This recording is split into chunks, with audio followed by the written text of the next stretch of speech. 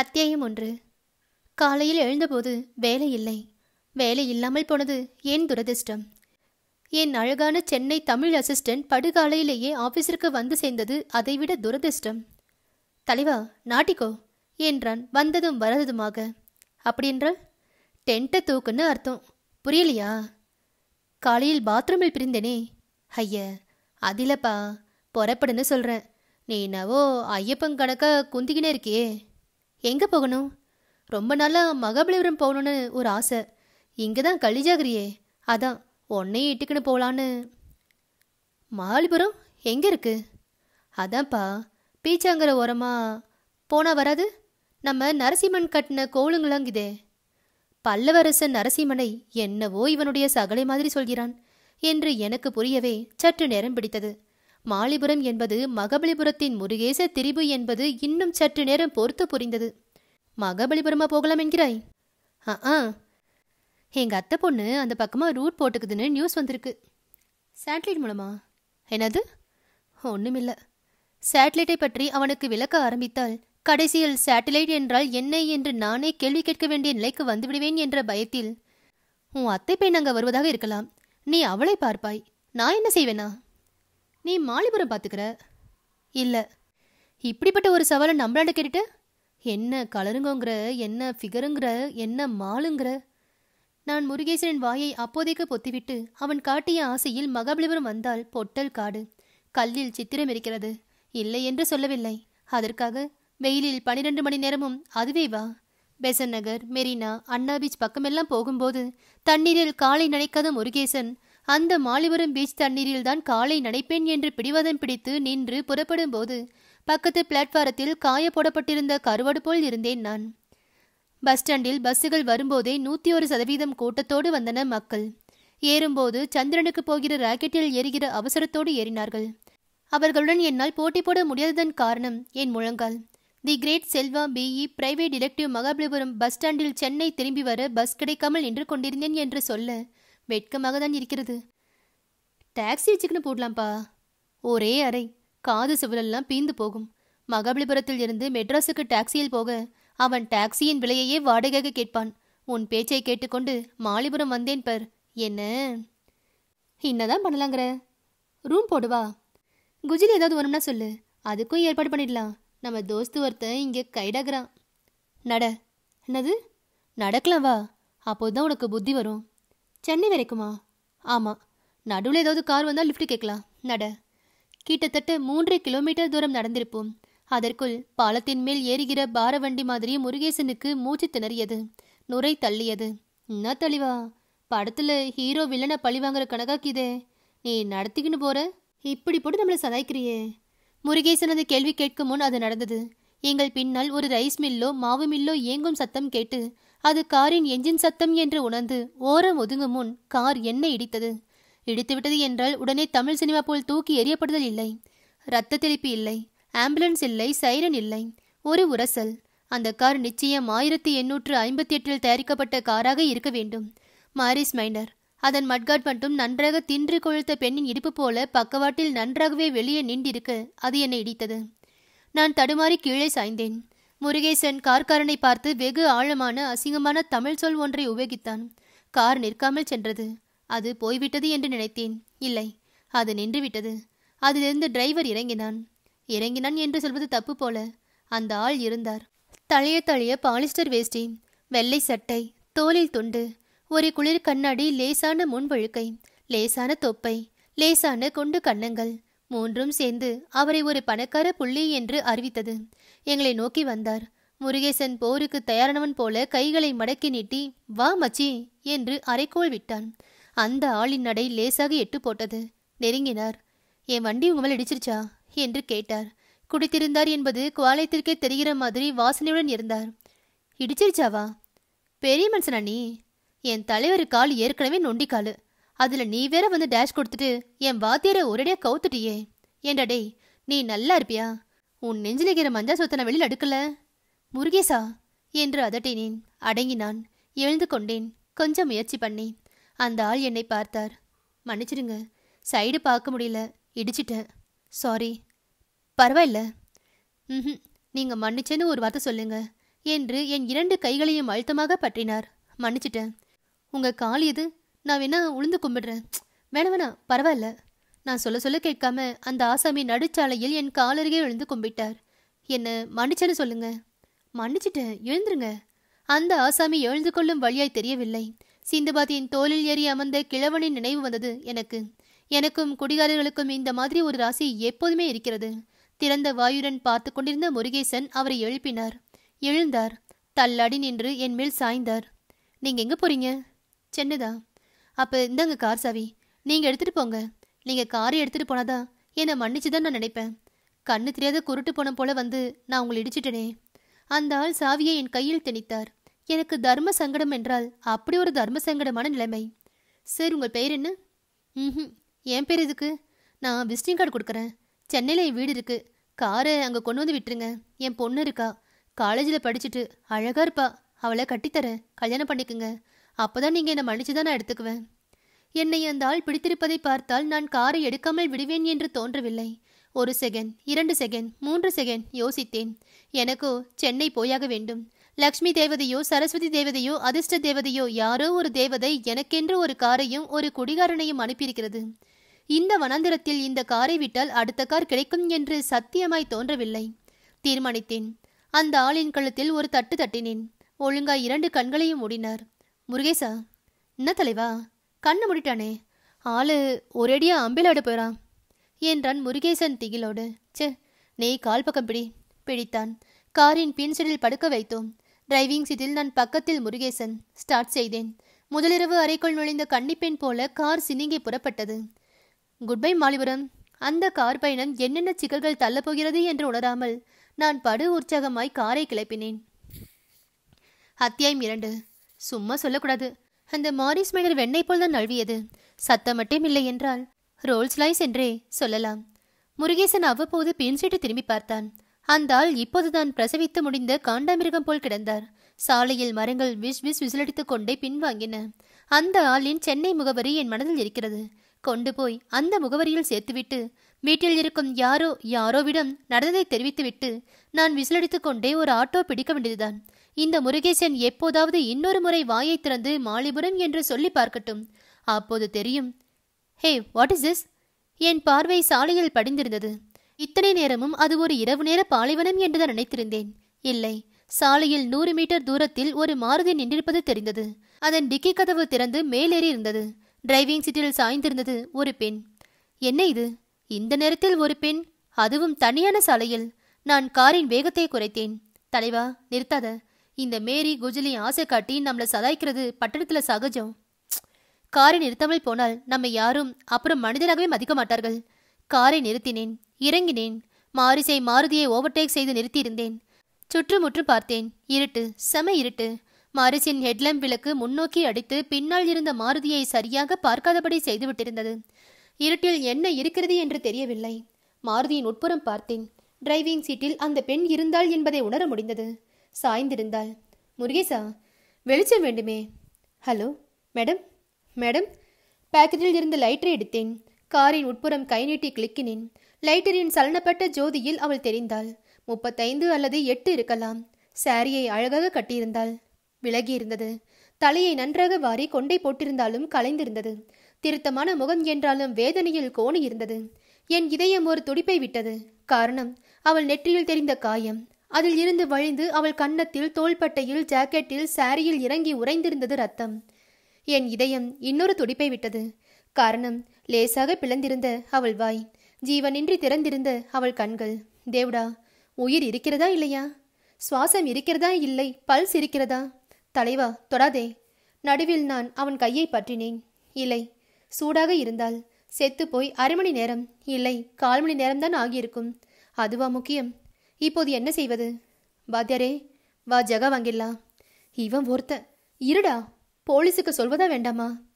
எனக்கும் போலீஸுக்கும் இடையில் நிலவும் ரஷ்யா அமெரிக்க உறவை நினைத்தால் எலும்பில் குளிராக இருந்தது. இருந்தாலும் போலீஸுக்கு சொல்லிவிடுவதுதான் உத்தமம் என்று நான் தீர்மானித்த நேரம் பின்னல் ஹெட்லைட் விளக்குகள் தெரிந்தன. அப்பாடா, கூட துணைக்கு யாரோ ஒரு ஆள் என்று நினைத்த நேரம் சொரேர் என்றது. பின்னால் தெரிந்த காரின் தலையில் ஒரு விளக்கு லைட் ஹவுஸ் விளக்கு போல சுழன்றது. கீங் என்ற சத்தம் வேறு. ஆம்புலன்ஸா போலீஸா? நினைத்து முடிப்பதற்குள் முருகேசன் செய்த ஏதோ எச்சரிக்கை காதில் விழுவதற்குள் அந்த வண்டி என் அருகே வந்து பிரேக் அடித்தது. Police jeep. ஜீப்பில் பொருத்தப்பட்டிருந்த ஆம்பிளிஃபையர் மழுப்பலான இரைச்சலுடன் ஏதோ அலறிக் கொண்டிருந்தது. ஜீப்பில் இருந்து இறங்கிய இன்ஸ்பெக்டரின் முகத்தில் சிரிப்பு இல்லை. கையில் துப்பாக்கி. பின்னால் இறங்கிய கான்ஸ்டபிளின் கையில் விலங்கு. வாட் இஸ் திஸ் என்றேன், நெஞ்சில் எழுந்த லேசான கலவரத்துடன். அந்த மாரிஸ் மேனர் யாருடையது? ஏன் இன்ஸ்பெக்டர்? என்னால் உங்களுக்கு ஷடப். அறிவுஜீவியை நீ கடத்தி கொண்டு வந்திருப்பதாக எங்களுக்கு செய்தி வந்திருக்கிறது. அறிவுஜீவி யார்? ஒன்றும் தெரியாத பாப்பா. மாரிஸ் மேனர் என் சொந்தக்காரர் அறிவுஜீவி. அரசியலில் பெரிய புள்ளி. அவரை நீ கடத்திருக்கிறாய். சொல், உனக்கும் அவருக்கும் என்ன பகை? இது என்ன மாருதி? மாருதியில் என்ன இது? கான்ஸ்டபிள், என்னையா இது? கிட்னாப் கேஸ் என்று வந்தால் murder case மாட்டிருக்கிறது. Hey, don't move. Constable, ஸ்குவாடை வர சொல்லு. மாரிஸ் மேனரின் அறிவுஜீவி இன்னும் போதையில் இருந்து தெரியவில்லை. மாருதியில் இருப்பவள் யார் என்று தெரியவில்லை. என் விதி எப்போதும் எனக்கு எதிராகவே செயல்படும். அப்போதும் பட்டது. நான் தான் கடத்தல்காரன், நான் தான் கொலைகாரன். போலீஸ் டிபார்ட்மெண்டின் கண்களில் செல்வா பிஇ ஒரு துப்பறிவாளனே அல்ல. நான் ஆதரவிற்காக திரும்பினேன். முருகேசன் அங்கு இல்லை. கழற்றி கொண்டு போய்விட்டிருந்தான். என் கையில் விலங்கு மாட்டப்பட்டது. அத்தியாயம் 3. போலீஸுக்கு எப்போதுமே என்னை கண்டால் ஒரு இலக்காரம். நான் எந்தவிதமான ரெக்கார்டும் இதுவரை ஏற்படுத்தாதவன் என்றாலும் அடிக்கடி ஸ்டேஷனுக்குள் இன்ஸ்பெக்டர்களுக்கு அடுத்தபடியாக நுழைந்து வெளியேறுபவன் என்பதால் அவர்கள் என்னை ஏதாவது ஒரு கொக்கியில் மாட்டிவிட பார்த்தார்கள். என்னை மாட்டினால் அரசியல்வாதிகளால் தொந்தரவு இருக்காது. எந்த எம்எல்ஏவும் என்னை விடுதலை செய்ய சொல்லி வற்புறுத்த போவதில்லை. என்னை தேடி என் மனைவியோ காதலியோ சிந்திய மூக்கும் அழுத கண்களுமாக ஸ்டேஷன் வாசலில் வந்து நிற்கப் போவதில்லை. என் ஒரே ஆதரவு எல்லாம் முருகேசன்தான். கடவுள்தான் அவனை கண்டுபிடித்து என் முன்னால் நிறுத்த வேண்டும். பாவி, எப்படி நழுவினான் என்று தெரியவில்லையே. கம்பிகளின் பின்னால் நின்று கொண்டு என் தலையெழுத்தை பற்றி சந்தேகித்துக் கொண்டு நானாவித சிந்தனைகளில் ஈடுபட்டிருந்த வேளையில் வெளியே ஹாலில் ஆய்வாளரும் என் மேல் கேஸை எப்படி ஜோடிப்பது என்பது பற்றி விவாதித்துக் கொண்டிருந்தார்கள். செல்வராஜாம்? யாரு? அதான் உள்ளே இருக்கிறோந்தா. டிடெக்டிவ் என்று சொல்லிக்கொண்டு திரிபவன். இதுவரை எந்த கேஸையும் உருப்படியாய் முடித்ததாக தகவல் இல்லை. அப்பா அம்மா? No information. பொண்டாட்டி? இவன் முகத்திற்கு அது ஒன்றுதான் குறைச்சல். பொலிட்டிக்கல் ப்ரெஷர் இருக்குமா? கிட்னாப் கேஸ் ஒன்று. ஆமாம். கார் திருடிய கேஸ் ஒன்று. ஆம். பிரியா என்டர்பிரைஸின் பர்சனல் மேனேஜர் ரேணுகாவை கொன்ற குற்றம் ஒன்று. ஆம். லட்டியா? சட்டுப்புட்டு என்று எஃப்ஐஆர் தயார் பண்ணு. நான் தூக்கு கயிறுக்கு ஏற்பாடு செய்கிறேன். ஃபைலை எவ்வளவு சீக்கிரம் முடியுமோ அவ்வளவு சீக்கிரம் முடிக்க வேண்டும். இந்த முறையாவது கமிஷனரிடமிருந்து ஒரு சபாஷ் வாங்கிவிட வேண்டும். Right sir. நான் பிரியா என்டர்பிரைஸில் விசாரித்தேன். அந்த பெண் ரேணுகா 3000 ரூபாய் பணம் கொண்டு வந்திருக்கா. அப்புறம் கழுத்தில் காதில் நகையெல்லாம் சுமார் 20 பவுனுக்கு போட்டு வந்திருக்கா. பணத்துக்காக ஆசைப்பட்டு இந்த செல்வா அவளை கொண்டிருக்கான். Right sir. அப்படியே எழுதிடுறேன். இவன் மாட்டியதில் இருந்து நம் கஸ்டடியில் தான் இருக்கிறான். இவனிடம் பணமோ நகையோ இல்லையே. நாளைக்கு கோர்ட்டில் இதை பெரிய விஷயமாக எடுத்துக்கொண்டுட போகிறார்கள். எனக்கு ஒரு நம்பிக்கை வந்தது. அதானே, பணத்தையும் நகையையும் எடுத்தேன் என்றால் அது என்னிடம் இருக்க வேண்டாமா? அதை வைத்தே இவர்களை மடக்கிவிடலாமே. தங்கப்பாடியன், உங்களுக்கு அனுபவம் கம்மி, எனக்கு அது கொஞ்சம் அதிகம். அந்த ஆளுடன் ஒரு பையன் இருந்தான். என்னை பார்த்தவுடன் அவன் நழுவினான். போகட்டும் என்று விட்டுவிட்டேன். அவன் இவனுடைய கூட்டாளியாக ஏன் இருக்கக்கூடாது? பணத்தையும் நகையையும் அவன் ஏன் தூக்கிக் கொண்டு போயிருக்கக்கூடாது? 4 உதைத்தால் அவன் இருக்கிற இடம் தெரிந்துவிடப் போகிறது. தேவைப்பட்டால் அவனையும் அக்யூஸ் லிஸ்டில் சேர்த்தால் தீர்ந்தது விஷயம். என் தலையில் இடி, மின்னல், ஈரான் தேசத்து பூகம்பத்தின் இடிபாடுகள் எல்லாம் விழுந்தன. கோர்ட் கூண்டு வரை சென்றால் நான் உயிர் வாழப்போவதில்லை. என் நாட்களை நீதிபதி எண்ணிவிடுவார் என்றுதான் தோன்றியது. தப்பிக்க வேண்டும். எப்படி? முடிவு செய்தேன். போலீஸ் ஸ்டேஷனில் இருந்து தப்புவது என்பது எனக்கு காபி குடிக்கிற மாதிரி. அவ்வளவு சுலபமாக செயலாற்றுவேன். அதற்காக போலீஸ்காரர்களின் திறமையை மட்டமாக எடை போடுகிறேன் என்ற அர்த்தமில்லை. ஏதாவது ஒரு ஓட்டையை கிடைக்கும். நான் அதன் வழியாக தண்ணீர் போல் வழிந்து வெளியேறுவேன். சந்தர்ப்பத்திற்காக காத்திருந்தேன். என்னை பெற்ற புண்ணியவதியின் ஆத்மா சாந்தி அடைவதாக. அதிர்ஷ்டம் காரணமாக நான் எதிர்பார்த்திருந்த வாய்ப்பு அடுத்த 5வது நிமிடம் வந்தது. லாக்கப்பில் என்னுடன் 2 கரப்பான்கள், ஒரு சுண்டிலி, தவிர ஒரு குடிகாரனும். குடிகாரன் இத்தனை நேரம் ஒரு ஓரத்தில் முடங்கி இப்போது செத்துவிடுவான் என்று சொல்லும் நிலையில் கிடந்தவன் சடார் என்று எழுந்து உட்கார்ந்தான். என்னை பார்த்தான். என்னப்பா, என்ன கேஸு? 420யா? 372. வெட்னியா, குத்துனியா, இல்லை சுட்டியா? உன்னை பார்த்தா பள்ளிக்கே பயந்து ஓரங்கட்டுவன் போல இருக்கு. நீயா கொலை பண்ண? போவட்டும். ஊர்க்காகிதா? ஊர்க்காயா? என்கிட்ட இது ஒரு 100 மில்லி ஊரலுக்குது, ஊத்திக்கணும். ஊர்க்கா இருந்தா சும்மா தூக்கிக்கிட்டு போகும் என்றவன் லுங்கியை தூக்கி அரை டிராயரின் பையில் இருந்த ஒரு பாட்டில் எடுத்து திறந்தான். கடகடவென குடித்தான். என் மூளையில் ஐடியா உதயமானது. அப்போதுதான் அவனை நெருங்கினேன். அந்த பாட்டிலை அவனிடமிருந்து பறித்தேன். ஹைதராபாத் நிஜாமிடமிருந்து ஹைதராபாத்தே பறிப்போன மாதிரி அவன் கத்தத் தொடங்க பாட்டிலை சுவரில் மோதி உடைத்தேன். மணிக்கட்டில் ஆழமாய் ஒரு கீறு கீறினேன். முதல் இரத்த துளி ஆசையாய் வெளி உலகை எட்டி பார்த்ததும் நானும் கத்தத் தொடங்கினேன். பாட்டிலை அவனிடம் விசிறிவிட்டு. ஐயோ, கொல்றானே, யாராவது காப்பாத்துங்க. சப் இன்ஸ்பெக்டர் சலித்துக்கொண்டு எழுந்து வந்தார். நான் கையை உதறியதில் பெருகிய ரத்தம் சிதறி அவர் முகத்தில் ஒரு துளி தெளித்தது. துடைத்து பார்த்து ரத்தம் என உணர்ந்து என்னை பார்த்து என் எதிரில் பாட்டில் ஏந்தி என்னென்னவோ கத்திக்கொண்டிருந்த குடிகாரனை பார்த்து டே என்று கத்தினார். அடுத்த வினாடி லாக்கப் கதவு திறக்கப்பட்டது. 2 கான்ஸ்டபிள்கள் லாக்கப்பில் இருந்த குடிகாரனின் கையில் இருந்த பாட்டிலை பிடுங்கும் முயற்சியில் ஈடுபட்டிருக்க, நான் ராணுவத்தில் பெற்ற பயிற்சி அத்தனையும் திரட்டி சப் இன்ஸ்பெக்டரின் முகத்தில் ஒரு நாக் அவுட்டை செலுத்தினேன். Sorry sub inspector. என் மன்னிப்பை கீழே சரிந்த அவர் காது கொடுத்து கேட்டிருப்பார் என்று தோன்றவில்லை. என் அடுத்த இலக்கு இன்ஸ்பெக்டர். ஹோல்ஸ்டரில் துப்பாக்கி தேடி இல்லாமல் போகவே அமர்ந்திருந்த நாற்காலியில் இருந்து எழுந்து கொள்ள நான் பாய்ந்தேன். மேஜையை பற்றினேன், கவிழ்த்தேன். மேஜை 4 கால்களையும் செத்த நாயின் கால்களாக பரப்பிக்கொண்டு என் பக்கம் தூக்கி கொண்டு விழ, மேஜையின் விளிம்பிற்கு கீழே இன்ஸ்பெக்டர். ரெடி, ஸ்டெடி, கோ. அடுத்த வினாடி நான் வெளியே இருந்தேன். அத்தியாயம் 4. முருகேசனின் வீட்டை பற்றி உங்களுக்கு தெரியும். நான் உங்களுக்கு மறுபடி சொல்ல வேண்டியதில்லை. குடிசைகள், மேலும் குடிசைகள், கட்சி கொடிகள், மேலும் கட்சி கொடிகள், குறுக்கிலும் நெடுக்கிலும் அலையும் கிரக் கிரக் என்ற பன்றிகள். இந்தியா இன்னும் ஏழை நாடே என்று சத்யஜித்திரை படம் எடுத்து தள்ள உதவியாய் அலையும் நிர்வாண குழந்தைகள். பரமாத்மாவில் கலக்கும் அவசரத்துடன் அலையும் ஆத்மா போல் கூவத்துடன் கலக்கும் ஆசையுடன் அலைந்த சின்ன சின்ன சாக்கடைகள், வெளியில் வதங்கிய கருவாட்டு துண்டங்கள், எக்ஸெட்ரா எக்ஸெட்ரா. நான் முருகேசனின் குடிசைக்குள் உட்கார்ந்திருந்தேன். ஆயக்கடை இட்லி என்று 4 கருங்கற்களை ஒரு அலுமினிய தட்டில் போட்டுக்கொண்டு வந்து வைத்திருந்தான்.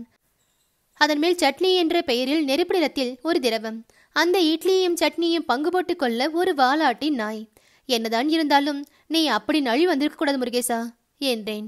என்ன சார், சும்மா அத்தையே சொல்லிக்கணு.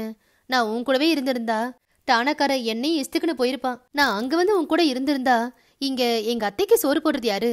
நீ இப்ப டேக்கர் கொடுத்து வந்திருக்கியே, எங்க வந்து உழுந்துக்கிற? நம்ம குடிசில் தானே. நானும் இருந்தா வெளியில வந்திருப்பேனோ என்னவோ. நீ எங்க அலைவ அப்பால?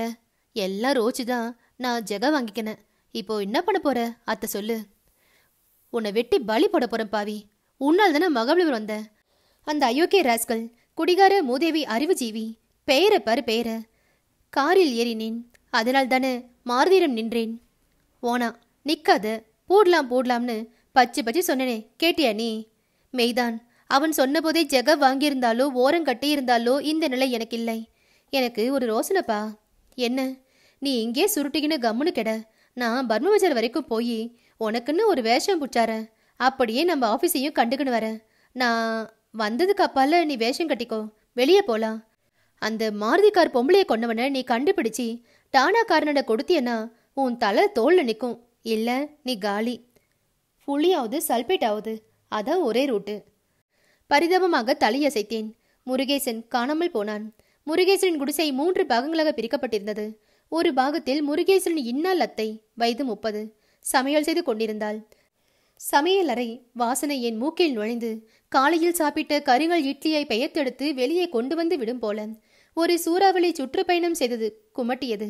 இன்னொரு தடுப்பில் ஒரு கயிற்றுக்கட்டிலில் நான் படுத்திருந்தேன். மூட்டை பூச்சிகள் ரத்தத்தை உறிஞ்ச பார்க்க, எறும்புகள் கட்டிலோடு எண்ணெயை இழுத்து பார்க்க, கொசுக்கள் கட்டிலை அப்படியே உயரை தூக்கிவிட முயற்சியில் இருக்க, மும்முனைப்போர் இரவு முழுக்க லாக்கப்பில் தூங்காமல் சிந்தனையுடன் காலம் கழித்ததில் தூக்கம் எப்போது என்மேல் தோற்றியது என்று எனக்கே தெரியவில்லை. தூங்கிவிட்டேன். விழித்தபோது முருகேசன் என் தலைமாட்டில் கையில் தண்ணீர் மகுடன் நின்றிருந்தான். கை நிறைய நீர் அள்ளி என் முகத்தில் தெளித்தான். எழுந்தேன்.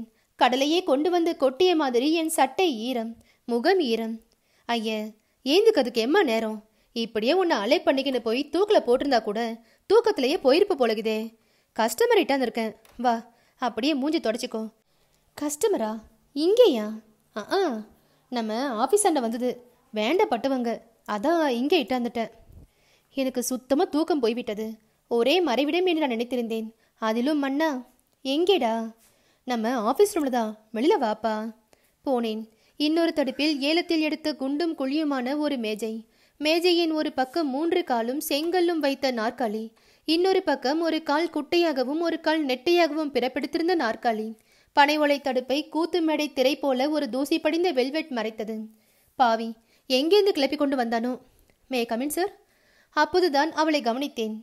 அரைவாசலில் நுழைவதா வேண்டாமா என்ற எலி தயக்கத்துடன் நின்றிருந்தாள். வாவ் என்று கத்த நினைத்தவன் நாகரிகம் கருதி கத்தாமல் விட்டுவிட்டேன். அவள் அவ்வளவு அழகாக இருந்தாள். 3 பீஸ் மிடி, புளித்தோல் போல மஞ்சளும் கருப்பும் கலந்த ஒரு காம்பினேஷன். டாப்ஸ் லூஸாக இருந்தாலும் அவளுடைய 36 என்னால் உணர முடிந்தது. 38 கூட இருக்கலாம். ஐயோ செல்வா, கழுத்துக்கு மேல பார்க்கவே மாட்டாயா? பார்த்தேன். யூ போல் வளைந்த மோவாயில் ஒரு குழந்தைத்தனம். ரோஸ் நிறத்தில் சிவந்திருந்த பிங்கியான கன்னங்களில் ஒரு கன்னித்தனம்.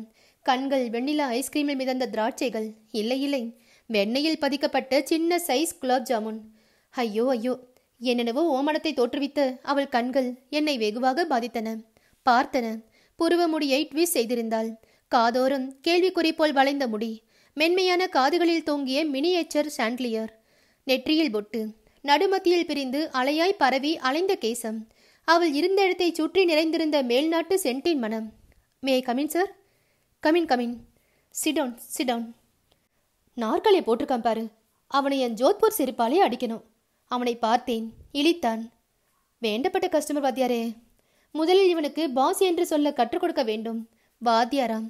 எப்படியாப்பட்ட கஸ்டமர் முன்னால் எப்படியாப்பட்ட வார்த்தை பிரயோகம். அவள் உட்கார்ந்தாள். நானும் ஏதோ செய்ய வேண்டும் போல் தோன்ற ஒரு 555 சிகரெட்டை எடுத்து பற்ற வைத்தேன். கௌரவமாக இருக்கும் என்பதற்காகவே இந்த மாதிரி சந்தர்ப்பங்களுக்கென நான் ஸ்பெஷலாக ரிசர்வ் செய்து வைத்திருக்கிறேன். எஸ், என் பெயர் என்று அவள் தொடங்க, முருகேசா, அந்த ஆளை பீடி இடி குடிக்க வேணான்னு சொல்லு. நாத்தம் குடலை புடுங்குது என்று 30 வயது அத்தை 8 கட்டை சுருதியில் கத்தினாள். நான் பற்களை கடித்தேன். யாருக்கும் தெரியாமல் சிகரெட்டை உள்ளங்கையில் நசுக்கி அணைத்தேன். எதிரில் இருக்கும் பெண்ணுக்கு தெரியாமல். நல்ல வேளை, அந்த பெண்ணுக்கு முருகேசன் அத்தையின் பாஷை தெரியாததாலோ என்னவோ சென்னைக்கு வந்த பிரிட்டிஷ் டூரிஸ்ட். மகாபலிபுரம் தமிழ்கள் பேச பேச கேட்டுக்கொண்டு புரியாமல் புன்சிரிப்பது போல் புன்சிரித்தாள். சிரித்ததில் முத்துக்கள் தெரிந்தன. சிந்தும் போல் இருந்தன. எஸ் என்றேன் அமத்தலாக. என் பெயர் ஷைலராணி. நினைத்தேன், என்ன ஏதாவது வித்தியாசமான பெயராக இருக்கும் என்று. I am Selva, directive. N Paris ஆஃபீஸில் தற்சமயம் ரெனோவேஷன் ஒர்க் நடந்து கொண்டிருப்பதால் தற்சமயத்திற்கு டெம்பரரியாக இதை ஆஃபீஸ் ரூமாக வைத்துக் கொண்டிருக்கிறேன். நீங்கள் என்னவோ போலீஸுக்கு பயந்து இங்கே இருப்பதாக உங்கள் அசிஸ்டன்ட் சொன்னான். சொல்லிவிட்டானா? 2ம் தான். அதில் பாருங்க மிஸ் ஷைலராணி, மிஸ் தானே நீங்கள்? மிஸ்ஸாக தான் இருக்க வேண்டும். இந்த போலீஸ்காரர்கள் எப்போதும் தும்பை விட்டு வாளை பிடிப்பவர்கள். யாரையோ பிடிப்பதற்கு பதிலாக என்னை போய் பிடித்துவிட்டு. அவள் இடைமறித்தாள். நிஜமாவே எழுந்து நின்று அவளுடைய இடுப்பை லேசாக ஒரு ஆட்டு ஆட்டி ஒயிலாக விரலால் கையசைத்து என்னை சும்மா இருக்க சொன்னாள். நான் திறந்த வாயை மூடாமலேயே வார்த்தைகள் விழுங்கினேன். எனக்கு தெரியும், நீங்க என் அக்காவை கொண்டிருக்க மாட்டீங்கன்னு. எழுந்து விட்டேன். என்னது? சிட் டவுன் என்றாள். உட்கார்ந்தேன். சுருக்கமாக சொல்கிறேன். Priya enterprising personal manager Renuka என்னுடைய அக்கா. கொஞ்சம் ஹார்ஷ் டைப். எதுவும் கரெக்டாக இருக்கணும். ஆஃபீஸில் கூட வெகு ஸ்ட்ரிக்டாக இருப்பாள். கல்யாணம் ஆகாதவள். அவளை ஒருவன் ஒரு தடவை கிண்டல் செய்தான் என்பதற்காக நடு ரோட்டில் ஹீல்ஸ் ஷூவால் அடித்தாள். அதனால் அவளை கண்டாலே பொதுவாக யாருக்கும் பயம். ராத்திரி நேரம் தனியாக காரில் வருகிறாள் என்று நான், அப்பா, அம்மா எல்லோருமே நிறைய கவலைப்படுவோம். அழகாக மூச்சு விட்டு கொண்டு தொடர்ந்தாள். அதனால் ஒரு ரிவால்வர் வேறு வாங்கி வைத்திருந்தாள். அதற்கான லைசன்ஸும் இருக்கிறது. தெரியாதவன் யாரும் அவள் காரில் ஏறிவிட முடியாது. எப்படி ஏறி இருந்தாலும் அவளை தொடக்கூட முடியாது. தொட்டிருந்தாலும் அவள் சுடாமல் விடமாட்டாள். ஐ சி. அதனால் அவளுக்கு தெரிந்த யாரோ ஒருவன் காரில் ஏறி இருக்கிறான். அவளை கொன்றிருக்கிறான். நீங்கள் அந்த கொலைகாரனை கண்டுபிடிக்க வேண்டும். அவனை என் கையாலேயே. ஷைலாராணி டேபிளில் கண்ணம் பதித்து அழுதாள். அவளுடைய 1 ஏக்கரா கண்ணில் இருந்து கண்ணீர் துளி துளியாக திரண்டு உருண்டது. கன்னத்தில் அது இறங்கி மேஜையில் சொட்டென்று விழுந்ததை ஸ்ரீராமோ கேவி ஆனந்தோ பார்த்திருந்தால் அழகான வெகு அழகான செல்லாய்ட் பிரேமாக அந்த காட்சியை மாற்றியிருப்பார்கள். நான் பரிதாபப்பட்டேன். Y tell me? போலீஸில் சொல்லியிருக்கலாமே. போலீஸில் சொல்லவில்லை என்று நினைக்கிறீர்கள்? அவர்கள் உங்களை கையும் களவுமாக பிடித்ததாக சொன்னார்கள். அக்காவை கொல்ல நீங்கள் உபயோகித்த ஆயுதம் என்று ஒரு ஸ்பேனரையும் கழுத்தை நெருக்க உபயோகித்த கயிறு என்று ஒரு நைலான் கயிற்றையும் கட்டினார்கள். நான் நம்பவில்லை. தேங்க்ஸ். விசாரித்தால் நீங்கள் டிரெக்டிவ் என்று தெரிந்தது. ஜாமீனில் வெளியே வந்திருப்பீர்கள் என்று நம்பி நான் ஆபீஸுக்கு போனேன். நீங்கள் என்னவென்றால் தப்பித்து ஓடி வந்திருக்கிறீர்கள். எனக்கு அது பற்றி கவலை இல்லை. உண்மையான கொலைகாரனை நீங்கள் கண்டுபிடித்து தாருங்கள். நாம் 2 பேருக்கும் லாபம். நீங்களும் போலீசிடமிருந்து தப்பலாம். நானும் என் அக்காவை கொன்றவனை அல்லது கொன்றவளை என் கையாலவே பழித்திருக்கப் போகிறேன்.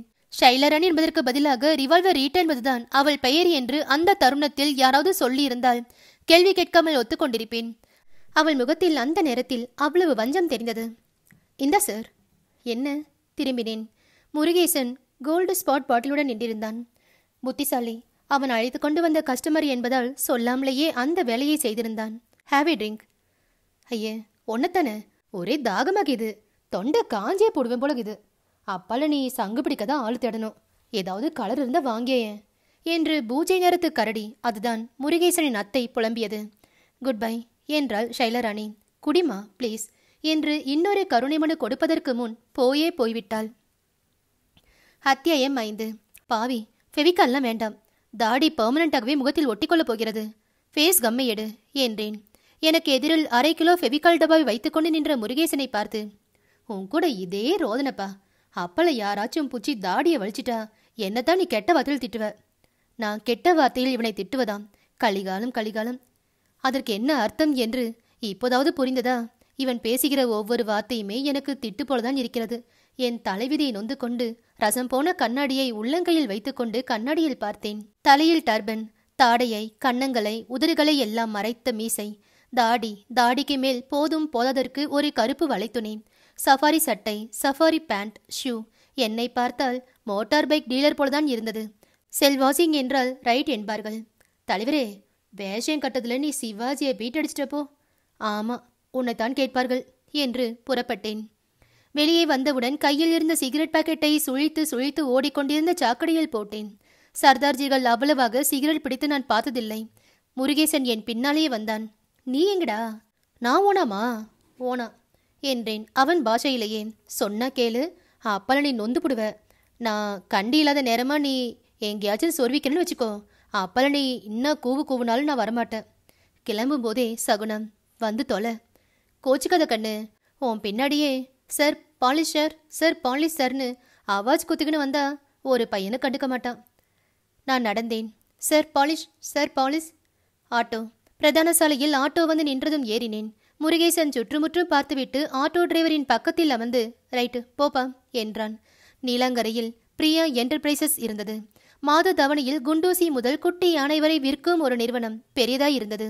ஷோரூம் என்று நான் நினைத்திருந்த இடத்தை கோடவுன் என்றார்கள். வரிசையாக ஃப்ரிட்ஜுகள், டிவிகள், விசிஆர்கள், மிக்சிகள், கிரைண்டர்கள், உலகத்தில் தயாராகும் அத்தனை பொருட்களுக்கும் ஒரு பன்மை. விகுதி சேர்த்துவிட்டால் அந்த கோடவுனில் சேர்ந்துவிடும். வாங்கு. குரல் கேட்டு பார்த்தேன். 60 வயது முன்வழுக்கை, நெற்றியில் 3 பட்டையில் விபூதி. அக்கவுண்டன்ட் பேர் சீனிவாசன், சுருக்கமாக சீனி. இங்க இருக்கப்பட்டவங்களுக்கு சுகர் மாமா, நீங்க எப்படி வேணாலும் கூப்பிடலாம். என்ன வேணும்? மிக்சியா, கிரைண்டரா, ஹோல்சேலா, ரீட்டைலா? ரீட்டைல்னா புரசோகம் பிரான்ச் ஆஃபீஸ்க்கு போகணும். நான் புன்னகைத்தேன். என் புன்னகையை தாடி மறைத்தது கூட முருகேசனை பார்த்தேன். முருகேசன் என் குறிப்பை உணர்ந்து கொண்டான். கம்முன்னு இருப்பா, இவரை யாரு நினைச்ச? ஏதோ சிங்கு வடக்கத்தியா? நாக்கு அருந்து போடும். இவர் பெரிய CBI officer, கும்பிட்டுக்கோ. Morning sir, afternoon sir, evening sir, good night sir. நான் அமர்த்தலாக தலையை அசைத்தேன்.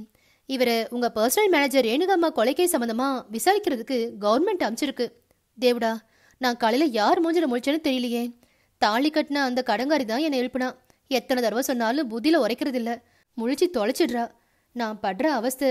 தடிதடியாக மீசையும் தாடியுமா சிங்கு வந்து நிற்கிறானே, என்ன நோண்ட போறானோ என்று சுகர் மாமா முணுமுணுத்தார்.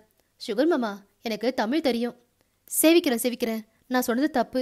பாஷை தெரியுமோ தெரியாதோன்னு தெரிஞ்சுக்காம நான் பாட்டுக்கு உளறி தொலைச்சிட்டேன். நீங்கள் சிங்கு இல்லை, சிங்கர். ஐயோ, அப்படி சொன்னால் தையல் மிஷின் பேராயிடுமே. கோச்சிக்காதீங்க, மரியாதைக்காக சிங்கர்னு. சுகர் மாமா கன்னத்தில் போட்டுக்கொண்டு பாவ மன்னிப்பு கோரினார். விட்டால் தோப்பு கரணம் போடுவார் போல்தான் தெரிந்தார். கோய் பாத் நகி, சிங்கர் என்ன சொல்றாரு? பரவாயில்லை என்றேன்.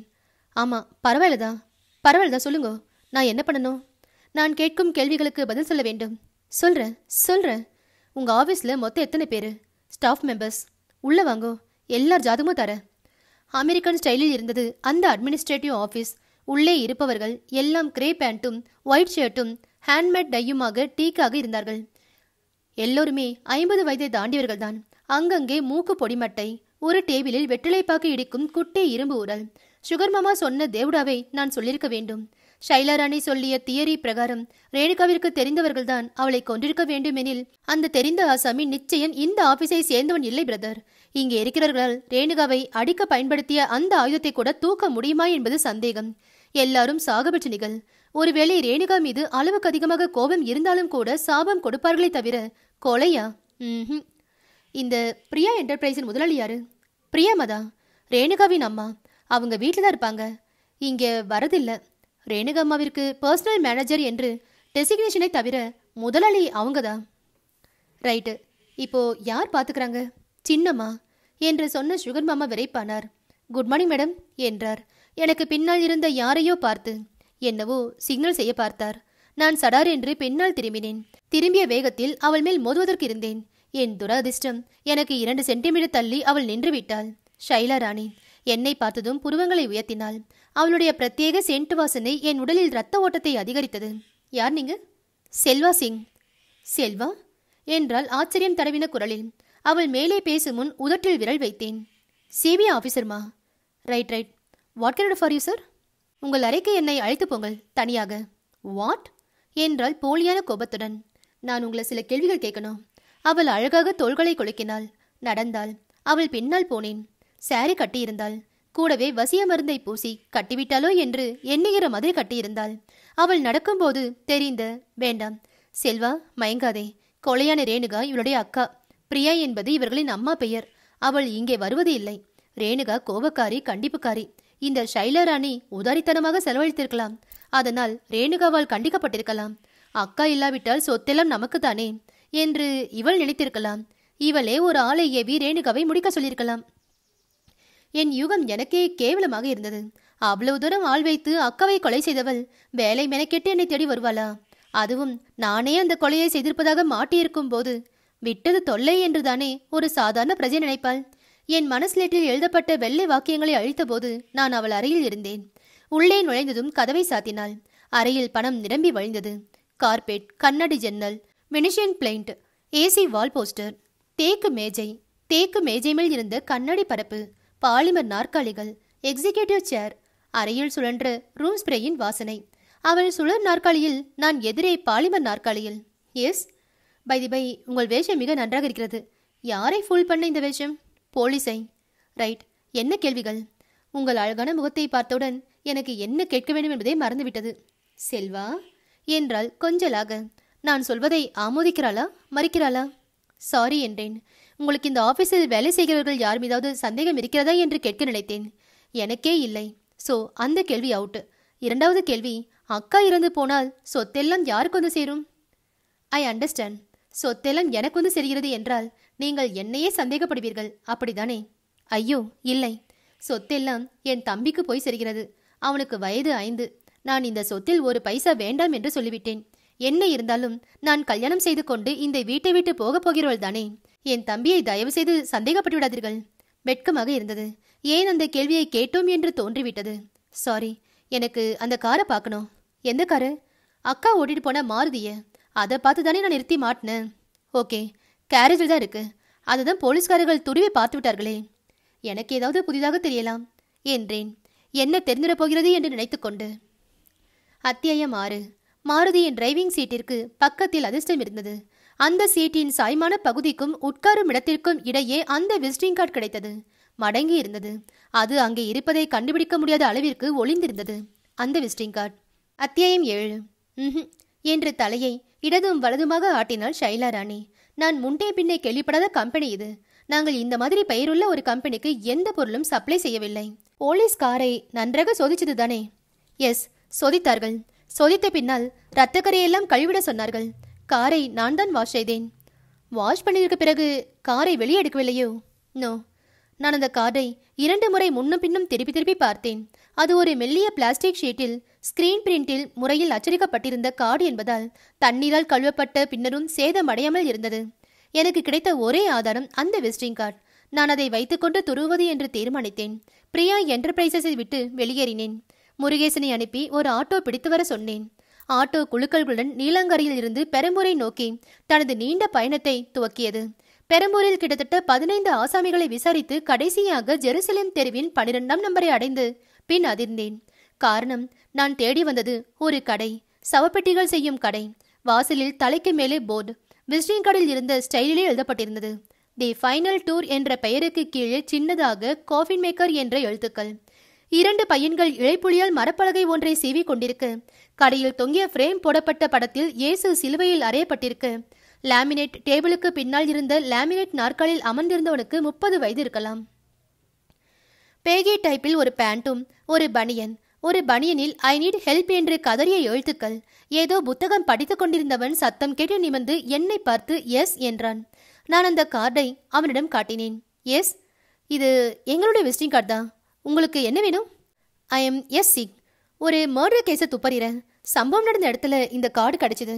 இதை நீங்கள் யாருக்கெல்லாம் கொடுத்தீங்கன்னு சொல்ல முடியுமா? என் ஆங்கிலம், என் சஃபாரி ஷூட், என் தாடி, டர்பன் எல்லாவற்றையும் வைத்து அவனாக நான் ஏதோ அரசாங்க ஆசாமி என்ற முடிவுக்கு வந்தான் போலும். எழுந்து கொண்டான். அவன் உடலில் நடுக்கம் ஊடுருவதை அவன் கையில் பிடித்திருந்த புத்தகத்தில் இருந்து தெரிந்து கொண்டேன். இந்த கார்டை நாங்கள் ரீசெண்டாக தான் பிரிண்ட் பண்ணோம். எப்போது? 1 மாதம் இருக்கும். யார் யாருக்கு கொடுத்துருக்கீங்கன்னு சொல்ல முடியுமா? அதில் பாருங்க ஆஃபீஸர், இந்த கார்டு ஒரு காஸ்ட்லி அஃபேர் என்பதால் இதை நாங்கள் எல்லோருக்கும் கொடுப்பதில்லை. மிகவும் குறிப்பிட்ட சில பேருக்கு தான் கொடுத்திருக்கிறோம். அதுவும் எல்லோரும் பரியல் கிரவுண்ட் சம்பந்தப்பட்டவர்கள். வெயிட், எவ்வளவு கார்டு கொடுத்திருக்கிறோம், எங்கெங்கே கொடுத்திருக்கிறோம் என்று நான் சொல்கிறேன். அவன் ஏதோ ஒரு சின்ன நோட்டு புத்தகத்தை எடுத்தான். அதனுடன் மௌனமாக பேசி நிமிர்ந்தான். ஆஃபீஸர், மொத்தம் 8 கார்டுகள் send Thomas mount பரியல் ground, கண்ணாமட்டைப்பேட்டை register ஆஃபீஸின் peon Muthusamy, Mandaveli பரியல் ground, Perambalur பரியல் ground, மாம்பழம் கிண்டி, சாந்தோம், ரெடில்ஸ். கடைசியில் வெறும் ஏரியா பெயர்களாக சொன்னால் என்ன அர்த்தம்? அந்த ஏரியாக்களில் இருக்கும் பரியல் கிரவுண்ட் சர்வீஸ் ஆசாமிகளிடம் இந்த கார்டுகளை கொடுத்திருக்கிறோம். அவர்கள்தானே எங்களுக்கு கஸ்டமர்களை அறிமுகப்படுத்துவது. ரைட் என்று எழுந்து கொண்டேன். Cool drinks officer? தேங்க்ஸ் ஒன்றை உதிர்த்தேன். வெளியே வந்தேன். மந்தவெளி இடுகாட் சர்வீஸ் ஆசாமி தவிர மற்ற அத்தனை பேரும் அந்த விசிட்டிங் கார்டை வைத்துக் கொண்டிருந்தார்கள் என்பதை சூரியன் சாய்வதற்கு முன்பாக தெரிந்து கொண்டேன். மந்தவெளி சர்வீஸ் ஆசாமி தலுக்கானாம் நான் போனபோது மிதமான ஆட்டத்தில் இருந்தான். என்னை பார்த்துவிட்டு வாயா சீக்கு என்று வரவேற்றான். யாரு போட்டாங்க? மாமியார் கறியா? மூஞ்சில துக்கம் தெரியல, சந்தோஷமாக்குற? மாமியார் கறி தானே என்றவன் டிராயர் பேக்கெட்டில் இருந்து ஒரு பாட்டிலை எடுத்து என் கண் முன்னாலேயே சரித்து கொண்டான். இதோ பாரு, எனக்கு ஒரு தகவல் வேண்டும். யாரு போட்டாங்க? மாமியார் கறியா? மூஞ்சில துக்கம் தெரியல, சந்தோஷமாக்கிற? மாமியார் கறி தானே என்றவன் டிராயர் பேக்கெட்டில் இருந்து ஒரு பாட்டிலை எடுத்து என் கண் முன்னாலேயே சரித்து கொண்டான். மேலும் 200 மில்லி. இதோ பாரு, எனக்கு ஒரு தகவல் வேண்டும். அவ்வளவுதானா? யாரும் போகலையா? கார்டை வெளியில் எடுத்தேன். இந்த கார்டை பார்த்த ஞாபகம் இருக்கா? முதல்ல ஒரு 200க்கு மால் விட்டுப்பா. நான் தண்ட பிரைம் மினிஸ்டர் என்று சொன்னால் கூட அவன் பயப்படுவான் என்று தோன்றவில்லை. மேலும் துலுக்கானத்தின் நிலை இப்போது ஆடி மாதத்து காற்றாடி நிலையாக இருந்தது. அவ்வளவு ஆட்டம் ஆடினான். நான் அவன் கேட்ட மாலை வெட்டினேன். ஏன்பா, ஒரு காஃபிக்கு துட்டு கேட்டா என்னாண்ட 1000 பிசுகாரம் பண்ணுவ? சும்மா லட்டு கணக்கா அவனாண்ட 10 ரூபாய் தூக்கி கொடுக்குறியே. ஷட்டப் என்றேன் முருகேசனிடம். டேய் என்ற துலுக்கானம் திடீர் வீரனாக கத்தினான். ஷட்டப்பா? எனக்கு இங்கிலீஷ் தெரியாதுன்னு நினைச்சேன். ஷட்டப்பா? யாரை பார்த்து ஷட்டப்பு? இன்னா தில் இருந்தா நீ நம்ம பேட்டைக்கே வந்து நம்மளையே சதாய்ப்ப. ஏண்டா டேய்? துலுக்கானம், ப்ளீஸ் ப்ளீஸ், நான் உங்களை சொல்லல, என் அசிஸ்டண்ட்டை சொன்னேன். அதான் நீ கேட்ட மாலை கொடுத்துருக்கேன்ல, சொல்லுப்பா. இந்த கார்டை பார்த்து ஞாபகம் இருக்கா? கீது எங்க? நான் என்ன லிங்கிலியா கட்டி வச்சிருக்கேன்? கஸ்டமர்கிட்ட கொடுத்துருப்பேன். என்ன கார்டு இது? பொனப்பட்டி சேர கம்பெனி கார்டு தானே? அதான் ரைட்டு. அப்போ கஸ்டமரான தான் கொடுத்துருப்பேன். எவனாவது வந்து பொனப்பட்டி சேர கம்பெனி பேரு தெரியுமானுவான். இந்தடா பேமானின்னு நான் கொடுத்துருப்பேன். கொஞ்சம் இரு. நான் அவனை தடுப்பதற்குள் துளுக்கானம் குனிந்து பூமியில் ஒரு இடத்தில் தோண்டி ஒரு பாட்டிலை எடுத்தான். திறந்தான். சரித்து கொண்டான். ஊரலு புதைச்சி வச்சதான் சும்மா மங்கம்மா கணக்கா நின்று விளையாடும். துளுக்கானம், இந்த கார்டை யாருக்கு கொடுத்த? கொஞ்சம் ஞாபகப்படுத்தி பாரு. இன்னையா பெரிய ரோதனையா பூச்சி? அதெல்லாம் ஞாபகம் கீது. யாரண்டையா கொடுத்தேன். தண்ணி மாப்பிள்ள இருந்தேன். யாருக்கு கூத்தேன்னா கொஞ்சம் ஞாபகப்படுத்தி பாரு. இந்த கார்டை அச்சடித்தே 1 மாதம் தான் ஆகுது. உன்னிடம் கார்டு வந்து நீ அதை அடுத்தவனுக்கு கொடுத்திருக்க வேண்டும்னா 1 மாதம் கூட ஆகியிருக்காது. கொஞ்சம் யோசியேன். துலுக்கானம் யோசிக்கும் பாவனையில் உட்கார்ந்தான். பதில் வரும் என்று காத்திருந்தேன். இல்லை. துலுக்கானம், ஒரு குரட்டை ஒளிதான் பதிலாக வந்தது. பட்சிகள் கத்தி கொண்டிருந்தன. சங்கு ஒளியுடன் டண்டனக்க டான்ஸுடன் ஒரு 80 வயது ஆசாமி நிரந்தரமாக படுக்க இடம் தேடி வந்து கொண்டிருந்தார். என்ன தலைவா, வா கண்டுக்கலாம். அப்பால இது வேற ரோதனை போடும். நமக்கும் குடிகாரனுங்களுக்கும் ஒத்தே வரதில்லை. கல்று கொண்டேன். அத்தியாயம் 8.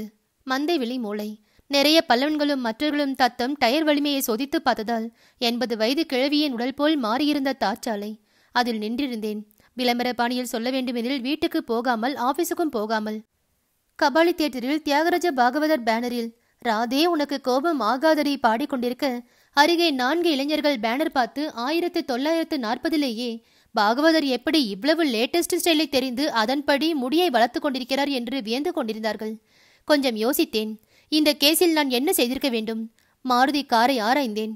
போலீசில் துருவினார்கள் என்ற செய்தி தெரிந்தும் கூட நானும் அதை ஆராய்ந்ததில் விசிட்டிங் கார்டு கிடைத்திருக்கிறது. அதை கொண்டு ஒரு முட்டியாகிவிட்டது. கடைசியில் ஒரு குருட்டு சந்தியின் சுவரில் போய் இடித்துக்கொண்டு நின்ற மாதிரி ஆகிவிட்டது. மாருதி நின்றிருந்த இடத்தை, ரேணுகா கொலையான இடத்தை போலீஸ்காரர்கள் சரியாக பார்த்தார்களா இல்லையா என்று தெரியவில்லை. அவர்கள்தான் என்னை பார்த்தவுடனேயே சென்னை ஆசாமி மழையை பார்த்தது போல் சட்டென்று அமுக்கமாய் அமுக்கிக் கொண்டு போய்விட்டார்களே. அந்த இடத்திற்கு போய் பார்த்தால் என்ன? ஒரு முயற்சிதான். இந்த கேஸில் ரேணுகாவை கொன்றவனை நான் கண்டுபிடிக்காவிட்டால் காலத்திற்கும் நான் இதே டர்பனுடன் தாடி மீசுடனும் இருக்க வேண்டி நேர்ந்துவிடும். ஆட்டோ என்றேன். எங்கப்பா என்றான் முருகேசன். கம்முனு வாப்பா என்றேன் நான் அவன் பாஷையிலேயே. நம்ம சொத்து புறாத்தையும் ஆட்டோக்காரனுக்கே தாரவாத்து கொடுத்துட போல இருக்கே. வாத்தும் கொடுக்கல, கோழியும் கொடுக்கல. திருவான்மியூர் என்றேன். திருவான்மியூர் வேறு ஒரு ஆட்டோ பிடித்து கோல்டன் பீச்சிற்கு சமீபத்தில் இறங்கி கொண்ட போது வெளியே சுத்தமாக இருட்டாக இருந்தது. வந்த பாதையிலேயே சற்று நேரம் மௌனமாக திரும்பி நடந்தேன். சாலையில் இருந்த பெட்டிக்கடை ஒன்றில் முருகேசனை விட்டு ஒரே ஒரு ஃபில்டர் வெல்ஸ் வாங்கி வர சொல்லி பற்ற வைத்தேன். பையில் டார்ச் லைட் இருந்தது, லைட்டர் இருந்தது. அவசர தேவை எதற்காவது உதவும் என்ற எண்ணத்தில் எடுத்து வரப்பட்ட நைலான் கயிறு கொஞ்சம் இருந்தது. எப்படியாவது ஒரு புது துப்பாக்கி வாங்க வேண்டும். மாருதி நின்றிருந்த இடம் வந்ததும் நின்றேன். ஆச்சரியம், அந்த இடத்தில் புதிதாக ஒரு விளக்கு கம்பம் நடப்பட்டு வெளிச்சம் தரையை நனைத்துக் கொண்டிருந்தது. சாலை ஓரத்தில் மாருதி நின்றிருந்தது. அந்த இடம் மண்ணும் புல்லுமாய் இருந்தது. இந்நேரம் எவ்வளவோ கார்களும் பஸ்ஸுகளும் அந்த இடத்தை தேய்த்துவிட்டு போயிருக்கும் என்றாலும் என்றைக்காவது ஒரு நாள் தன் எழுத்து வெளியாகும் என்ற நம்பிக்கையுடன் எழுதி பார்க்கும் ஆரம்பகால எழுத்தாளன் போல நம்பிக்கையுடன் அந்த இடத்தை பார்வையிட்டேன். ஒன்றும் தென்படவில்லை. சுற்றுமுற்றும். முருகேசன் என்னை பார்த்தான். என் பார்வையை பார்த்தான். பொழப்பில்லாத வேலை என்றான். நானாவது உருப்படியா ஒரு வேலை பண்ணிட்டு வரேன் என்று சொன்னவன் டிராயர் ஜீப்பில் கை வைத்துவிட்டு இருட்டில் நழுவினான். ஒரு முழு நிமிடம் கடந்திருக்கும். முருகேசன் ஏறக்குறைய ஓடி வந்தான். வாத்தியாரே, என்னடா, இங்க ஒரு தோப்பு இருக்கு. எங்க? இதோ இங்க என்று அவன் இருட்டில் நழுவிய ஒற்றையடி பாதையை காண்பித்தான். இருக்கட்டுமே, அதற்கென்ன? தோப்புல ஒரு கிணறுக்கு. இருக்கட்டுமே, அதற்கென்ன? சரியான வாத்து மடையம் பண்ணி. ஒருத்தர் இந்த இடத்துல வச்சு ஒரு பொண்ணுக்கு மேலே போகிறதுக்கு டிக்கெட் எடுத்து கொடுத்துருக்கான். தலையில ரத்தம் வர மாதிரி அடிச்சிருக்கான். எதால அடிச்சான்? இரும்பு பேனன்னு வச்சுக்கோ. கையில கொண்டு போவான், கிணத்துல கடைச்சிட்டு போக மாட்டான். ஒரு தபா அத்தை வந்து எட்டி பாரு, கையில தான் டார்ச் வச்சுக்கிறல என்று கேட்டுவிட்டு 10ஆம் வகுப்பு பையன் முதல் வகுப்பு மாணவனை பார்க்கும் பார்வையை பார்த்தான். நீ சொல்வதிலும் லாஜிக் இருக்கிறது. அப்பாடா, பிரிஞ்சுதே இப்பவாவது. அந்த ஒற்றடி பாதையின் ஊடே நடந்தபோது நிலா மேகங்களுக்கிடையில் மறைந்து தன் கண்ணாமூச்சியை தொடங்கியது. இருட்டு பட்சிகள் 2 தங்களின் பக்கும்ஸ் என்ற நீண்ட ஆலாபனையை தொடங்க உடல் சிலித்தது. மயிர்கால்கள் விரைத்து கொண்டன. நிலக்கரி சுரங்கத்தில் விலக்கில்லாமல் இறங்கி போகும் சுரங்க தொழிலாளிகள் உணர்ந்தேன். தென்னந்தோப்பு சற்று தள்ளி இருந்தது. நடுவே மரங்கள், மேலும் மரங்கள். இனம் தெரியாத பெயர் தெரியாத மரங்கள் எல்லாம் அந்த இருட்டில் தலைவிரி கோலமாக நின்றிருக்க டார்ச்சை உயிர்ப்பித்தேன். தென்னந்தோப்பு தெரிந்தது. டார்ச்சின் ஒளிப்பாதையில் தூசி பறக்க தோப்பின் நட்ட நடுவில் இருந்த கிணறு தெரிந்தது. அதை நோக்கி போன போதுதான் அந்த சத்தத்தை கேட்டேன். யாரோ சருகின் மீது காலை பெயர்த்து வைத்த சத்தம். என் இதயம் தடால் தடால் என்று கொள்ளிடத்து பாலத்தின் மேல் விரையும் ரயில் தொடர் போல அடித்துக்கொள்ள ஆரம்பித்தது. இப்போது யாரோ மூச்சுவிடும் சத்தம். நிச்சயம் இங்கே யாரோ இருக்கிறார்கள். ஒருவரா, இல்லை ஒருவருக்கும் மேலா? ஒருவேளை தனிமையை தெரிக்கொண்டு காதலர்கள் யாராவது? நின்றுவிட்டேன். முருகேசா என்றேன். காக்க காக்க கனவில் காக்க, நோக்க நோக்க நொடியில் நோக்க, தாக்க தாக்க தடைர தாக்க என்று முணுமுணுப்புதான் கேட்டது அவளிடமிருந்து. முருகேசா, என்ன முணுமுணுக்கிற? சட்டி கவசம். என்னது? நம்ம முருகன் இல்லப்பா, முருகன். அவன் மேல பாண்டது கந்தஞ்சட்டி கவசம். கந்த சஷ்டி கவசமா? அத்தை பாடிக்கினே போனா பயம் எதுவும் இருக்காதுன்னு எங்க ஆயா சொல்லும். அத்தை சொல்லல என்று கேட்க நினைத்து கேட்காமல் விட்டேன். மாறாக, உனக்கு கேட்கவில்லை என்று கேட்டேன். என்ன கேட்கலன்னு கேட்குற? பக்கத்தில் யாரோ நடக்கிற சத்தம். என்னப்பா வயிற்றுல புளிய கரைக்கிற என்று என்னிடம் முருகேசன் வந்து ஒட்டிக்கொண்ட அந்த செகண்ட் அது நடந்தது. என் மணிக்கட்டில் விழுந்தது அந்த வெட்டு. ஏதோ ஒரு இரும்பு கம்பியாக இருக்க வேண்டும். டார்ச் எகிரி கீழே உருண்டது. அதன் ஒளிவட்டம் புரண்டு புரண்டு செத்து போனவனின் திறந்த கண்கள் போல் ஒரு இடத்தில் இழைத்து நின்றது. கையில் உயிர் போகிற வலி. தொண்டைக்குழில் இருந்து என்னை அறியாமல் ஒரு ஹம்ம வெளிப்பட்டது. திரும்பினேன். இருட்டில் அவன் நின்றிருந்தான். நல்ல உயரம். பரந்த மார்பின் காரணமாக விரிந்த தோள்கள் முடி அடர்த்தியாக காட்டுத்தனமாக பறந்திருந்தது. முகம் தெரியவில்லை. இருட்டில் அவன் உடலில் அவுட்லைன் தான் தெரிந்தது. என்னை விட சுத்தமாக 6 கிலோ வெயிட் அதிகமாக இருப்பான் என்று தோன்றினான். கையில் ஏதோ ஒரு கம்பி மாதிரி வைத்திருந்தான். அது ஒரு அடிநிலம் இருக்கும். அதை ஓங்கி மறுபடி இறக்கினான். இப்போது நான் தயாராக இருந்தேன். முருகேசனை ஒரு தள்ளு தள்ளினேன். நான் வேறு பக்கம் சாய்ந்தேன். இரும்பு கம்பி நாங்கள் இருவரும் நின்றிருந்த இடத்தில் இறங்கியது. காற்றை கிழித்து விஷ் என்று சத்தப்படுத்தி தன் பலம் எவ்வளவு என்று காண்பித்தது. குனிந்த வேகத்தில் என் குண்டடிப்படாத காலை உயர்த்தினேன். பாதத்தில் என் உடல் பாரம் அத்தனையும் இறக்கி அவன் அடிவயிற்றுக்கு குறிவைத்து ஒரு உதையை செலுத்தினேன். சரியான உதை, சரியான இடம். அவன் மடங்கினான், முனகினான். அவன் மடங்கியதை சாதமாக்கிக் கொண்டு அவன் தாடையில் வெடித்தேன். உருண்டான், கீழே விழுந்தான். அந்த 2 அடிகளுக்கும் காண்டாமிருகமாக இருந்தாலும் வேறு வழி இல்லை. உருள வேண்டியதுதான். இப்படித்தான் அவனும் உருண்டான். இந்நேரம் நட்சத்திரங்களை எண்ணிக்கொண்டிருப்பான். முருகேசா, இங்கே இருக்கன் தலைவா என்று கதவருகில் மாட்டிய எலியின் குரல் போல ஒரு குரல் ஹீனமாக ஒலித்தது. பயப்படாத என்றேன். ஆள் கீழே விழுந்துட்டான் என்றேன். பிச்சு உதறிட்ட. ரஜினி ஸ்டைல ஒன்று, கமல் ஸ்டைல ஒன்று. ஆளு இன்னானே தெரியலையே. இதோ தெரிஞ்சிடும் என்று நான் கீழே விழுந்தவனை நெருங்கினேன். வேகத்துடன், அதே லாகவத்துடன் அவன் புரண்டு திரும்பினான். வினாடிக்கும் குறைவான நேரத்தில் என் கண்களும் அவன் கண்களும் சந்தித்தன. நீலா வெளிச்சத்தில் அவன் கண்கள் மட்டும் தெரிய முகத்தில் கருப்பாக ஒரு துணியை கட்டி கொண்டிருந்த அவன் திடீரென்று கையை வீசினான். வீசிய அவன் கையில் இரும்பு களி. அவன் இன்னும் மயங்கவில்லை என்பதே எனக்கு ஆச்சரியமாக இருந்தது. மயங்காதது மட்டுமல்லாமல் மீண்டும் அதே பழைய பலத்துடன் இரும்பு களியால் என்னை தாக்க பார்த்தது இன்னும் மக ஆச்சரியமாக இருந்தது. முருகேசன் எங்கோ அருகிலிருந்து மூச்சை பிடித்து ஹை என்றதும் என் காதில் விழுந்தது. நான் சாய்ந்தேன். அதனால் இம்முறையே மடியிலிருந்து தப்பினேன். அந்த ஆசாமி தன் உடலை அப்படியே என் மேல் சாய்த்து விழுவான் என்று எதிர்பார்த்தேன். அவன் விழுகிறானா இல்லையா என்பதை கவனிக்காமல் எனது தாகமெடுத்த வலது கையால் அவன் கழுத்தை குரல் வழியை பற்றினேன். இடக்கை முஷ்டியால் அவன் தாடியில் AK-47 குண்டாக வெடித்தேன். அவன் இம்முறை எச்சரிக்கையாக இருந்தான். என் குத்தை முகம் திருப்பி தோள் திருப்பி தன் கையிலிருந்த இரும்பு கம்பியால் தடுத்தான். வலது கையால் என் மார்பில் ஒரு குத்து விட்டான். நான் சற்றும் எதிர்பார்க்காதது சட்டென்று என் மார்பு திமிசுக்கட்டையால் மோதப்பட்ட மாதிரி எம்பியது. நான் ஓரடி பின்னால் சாய்ந்தேன். அவன் தொண்டையில் பதிந்திருந்த என் கை நழுவி அவன் சட்டையை பற்றியது. ஜெர்கின் வகை சட்டை அது. அதை பற்றி நான் பின்னால் சாய்ந்து ஒரு உலுக்கு உலுக்கினேன். அவன் கையில் பற்றியிருந்த இரும்பு களி நழுவியது. அவன் தடுமாறினான். நான் ஏறக்குறைய நின்றிருந்தேன். அவன் ஏறக்குறைய முழங்காலிட்டிருந்தான். என் அடுத்த உதை அவன் விழாவில் பட்டு அவனை புரள வைத்தது. என் கை அவன் சட்டையை விட்டு நழுவியது. ஊசலாடிய ஏதோ ஒன்றை பற்றியது. தலைவா, என் கையில் அந்த இரும்பு ராடு அம்புட்டு இணுக்குது. போடவா ஒண்ணு? பேசாத, செய் என்றேன். மூச்சிறைத்தது. இருட்டில் அவன் எங்கே இருக்கிறான் என்று கூட தெரியவில்லை. அடுத்த வினாடி என் தோளில் ஒரு அடி விழுந்தது. என்று முனகினேன். பட்டா எப்படி கீது என்றான் முருகேசன். இருட்டில் அவனை என்று நினைத்து என் மேல் களியை இறக்கிவிட்டிருக்கிறான். பாவி பாவி, உப்பு துரோகம் செய்யும் பாவி. டேய், ஏன் எலும்பு முறித்துடுவாய் போலிருக்கிறதே. மன்னிச்சுக்கோ வாத்தியாரே, மன்னிச்சுக்கோ. ஊமையிலையா கடைசிட்டேன். நீ தின்ற கரியால் உனக்கு கிடைத்திருக்கும் அத்தனை கொழுப்பையும் ஒரே அடியில் தொலைத்து விட்டாயடா பாவி. முருகேசன் அடுத்த அடியை இறக்கியிருந்தான். இந்த முறை என் மேல் அல்ல, என்னிடமிருந்து விடுவித்துக் கொள்ள முயற்சி செய்த அவன் மீது. அந்த அடியும் அவன் மீது விழவில்லை. அதற்குள் அவன் விடுவித்துக் கொண்டு விட்டான். என் கையில் செயின் போல் ஏதோ ஒன்று சிக்கியது. அவன் நலமகாராஜனின் தேரில் கட்டப்பட்ட குதிரையைப் போல் பறந்து விட்டான். முருகேசன் செத்த பாம்பை அடிப்பது போல் வெறும் தரையில் தடக் தடக் என்று அடித்துக் கொண்டிருந்தான். முருகேசா, நிறுத்து. நிறுத்தினான். கீழே கிடக்கும் டார்ச் லைட்டை எடு. எடுத்தான். டார்ச் லைட் வெளிச்சத்தில் எங்களின் போர் நடந்த குருஷேத்திரத்தை ஆராய்ந்தேன். தரையில் ஒன்றுமில்லை. என் கையில் என்ன சிக்கியிருக்கிறது என்பதை உள்ளங்கை விரித்து பார்த்தேன். ஒரு மெல்லிய வெள்ளை சங்கிலி. அதில் கோர்க்கப்பட்டிருந்த ஒரு சிலுவை. அந்த சங்கிலி ஒயிட் மெண்டலில் செய்யப்பட்டிருக்கலாம் என்று தோன்றியது. பாக்கெட்டில் போட்டுக் கொண்டேன். தப்பி ஓடியனை பற்றி யோசிக்க தொடங்கினேன். அவன் கண்களை மட்டும்தான் பார்க்க முடிந்தது. எங்கேயாவது அவளை பார்த்திருக்கிறேனா? நெற்றியில் சுருக்கங்கள். விழ யோசித்து பார்த்தும் இல்லை என்ற பதில்தான் எனக்கு கிடைத்தது. அவன் யார்? எதற்கு இந்த நேரத்தில் இங்கே வர வேண்டும்?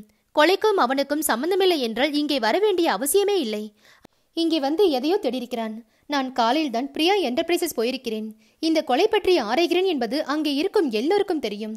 கொலை நடந்த 2 நாட்களாக இந்த பக்கம் வராதவன் இன்று மட்டும் இங்கே இருட்டிய பிறகு வந்திருக்கிறான் என்றால் இந்த இடத்தில் ஏதோ ஒன்றை மறைத்து வைத்திருக்க வேண்டும். என்ன அது? முருகேசன் சொன்னது போல் கொலை செய்ய உபயோகப்படுத்திய ஆயுதமா, இல்லை வேறு ஏதா? நான் டார்ச் விளக்கொளியை என்னை சுற்றி செலுத்தினேன். விளக்கு வட்டம் போன திசையெல்லாம் என் கண்கள் பறந்து பறந்து சென்றன. என்னைப் போலவே முருகேசனும் என் கண்கள் போன திசையை பின்பற்றி பார்த்தான். முதல் 2 முறையும் ஒன்றும் சரியாக தெரியவில்லை. 3வது முறை பார்த்தபோது ஒரு மரத்தின் கீழே சருகுகள் வித்தியாசமாக விலகியிருந்தது போல் தெரிய நான் அந்த இடத்தை ஒரே எட்டில் அடைந்தேன். விலகியிருந்த சருகுகளை ஒட்டுமொத்தமாக விளக்கினேன். அந்த இடத்தில் பூமி மிக சமீபத்தில் தோண்டப்பட்டு மூடப்பட்டிருந்தது. குனிந்து அமர்ந்தேன். 2 கைகளாலும் மண்ணை வாரி வாரி எடுத்து போட்டேன். முருகேசன் சற்று தள்ளி நின்று டார்ச் லைட்டின் விளக்கொளியை நான் தோண்டிய இடத்தில் பீச்சினான். கிட்டத்தட்ட 2 அடி ஆழத்திற்கு தோண்டிய பிறகு அந்த கவர் கையில் தட்டுப்பட்டது. அது ஒரு பாலிதீன் கவர். எடுத்தேன். கனமாக இருந்தது. பிரித்தேன். அதனுள்ளே உறைந்து போன இரத்த கரையுடன் ஒரு மங்கி ஸ்பேனர் இருந்தது. அத்தியாயம் 9. நான் முருகேசனின் கயிற்றுக்கட்டிலில் உட்கார்ந்திருந்தேன். காலியில் இருந்து முகத்திலேயே ஒட்டிக்கொண்டிருந்த தாடியை பீய்த்து கைக்கு எட்டது தூரத்தில் வைத்திருந்தேன். அந்த தாடியை பார்த்தாலே ஆத்திரமாக வந்தது. பீய்த்து பீசாக்கி எரிந்துவிடலாம் போல் இருந்தது.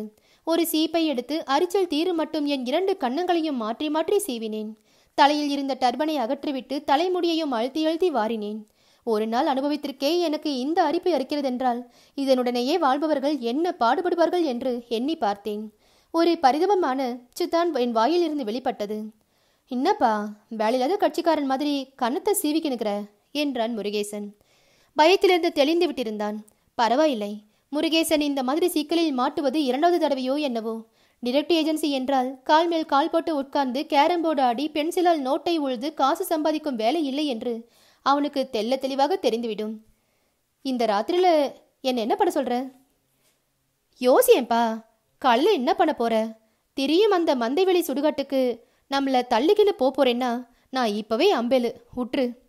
இந்த கதை முழுக்க அர்ஜுனனுக்கு கிருஷ்ணன் போல் எனக்கு முருகேசன் செயல்படுகிறான் என்று தோன்றியது. அதானே. காலையில் என்ன செய்ய போறோம்? ரேணுகா கொலையான காரில் ஒரு விசிட்டிங் கார்டு கிடைத்தது. தி ஃபைனல் டூர் என்று அதில் போட்டிருந்தது. அதில் இருந்த அட்ரஸில் போய் விசாரித்ததில் மேலும் 8 முகவரிகள். அதில் மந்தவெளி துலுக்கானம். ஒருவன் தான் விசிட்டிங் கார்டை யாரோ ஒரு கஸ்டமருக்கு கொடுத்தவன். அந்த கஸ்டமர் யார் தெரியவில்லை. அப்புறம் என்ன நடந்தது? ரேணுகா கொலையான இடத்தில் அவன் பாக்ஸிங். முடிவில் என் கையில் அவன் கழுத்து சங்கிலி சிலுவையுடன் ரேணுகாவை அடிக்க உதவிய ஆயுதமான மங்கி ஸ்பேனரும் இப்போது என் கையில். அட, இப்படி இருந்தால் என்ன? ஏன் முருகேசா? என்னப்பா மண்டை ரொம்ப அரிக்குதா? நான் சொரிஞ்சு விடட்டா? சே, பின்னென்ன? நம்முடன் சண்டை போட்டானே ஒருவன், அவனுக்கு என்ன? அவன் கழுத்தில் சங்கிலியில் இந்த சிலுவை இருந்தது.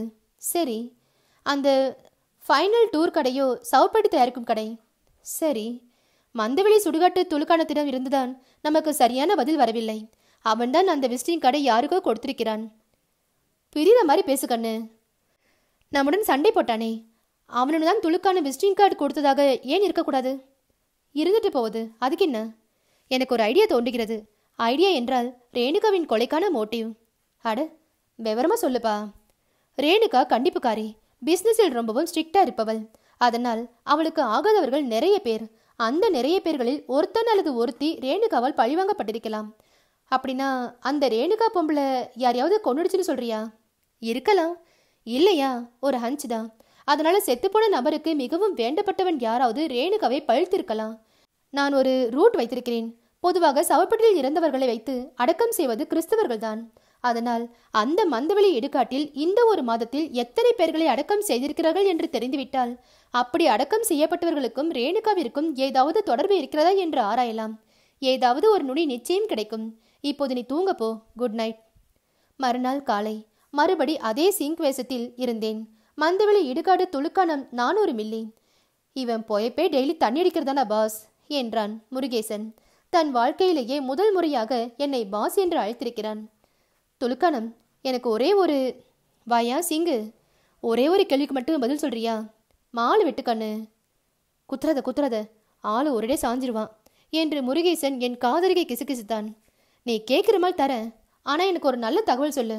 சொன்ன பிறகுதான் நான் ஆள் தருவேன். என்ன? கடந்த 1 மாதத்தில் இங்கே எத்தனை பிணங்கள் அடக்கம் செய்யப்பட்டிருக்கு? மாலை வெட்டு. வேறு வழி இல்லை, வெட்டினேன். என் அண்ணன் கேட்டால் என்ன அர்த்தம்? ரெஜிஸ்டர் ஆஃபீஸ்க்கு போ. அங்கே நம்ம பையன் தாங்கிறான், ஆறுமுகம். அவன் அண்ணன் கேளு, சும்மா புட்டு புட்டு வைப்பான். மந்தைவெளி பிறப்பு இறப்பு பதிவு அலுவலகம்.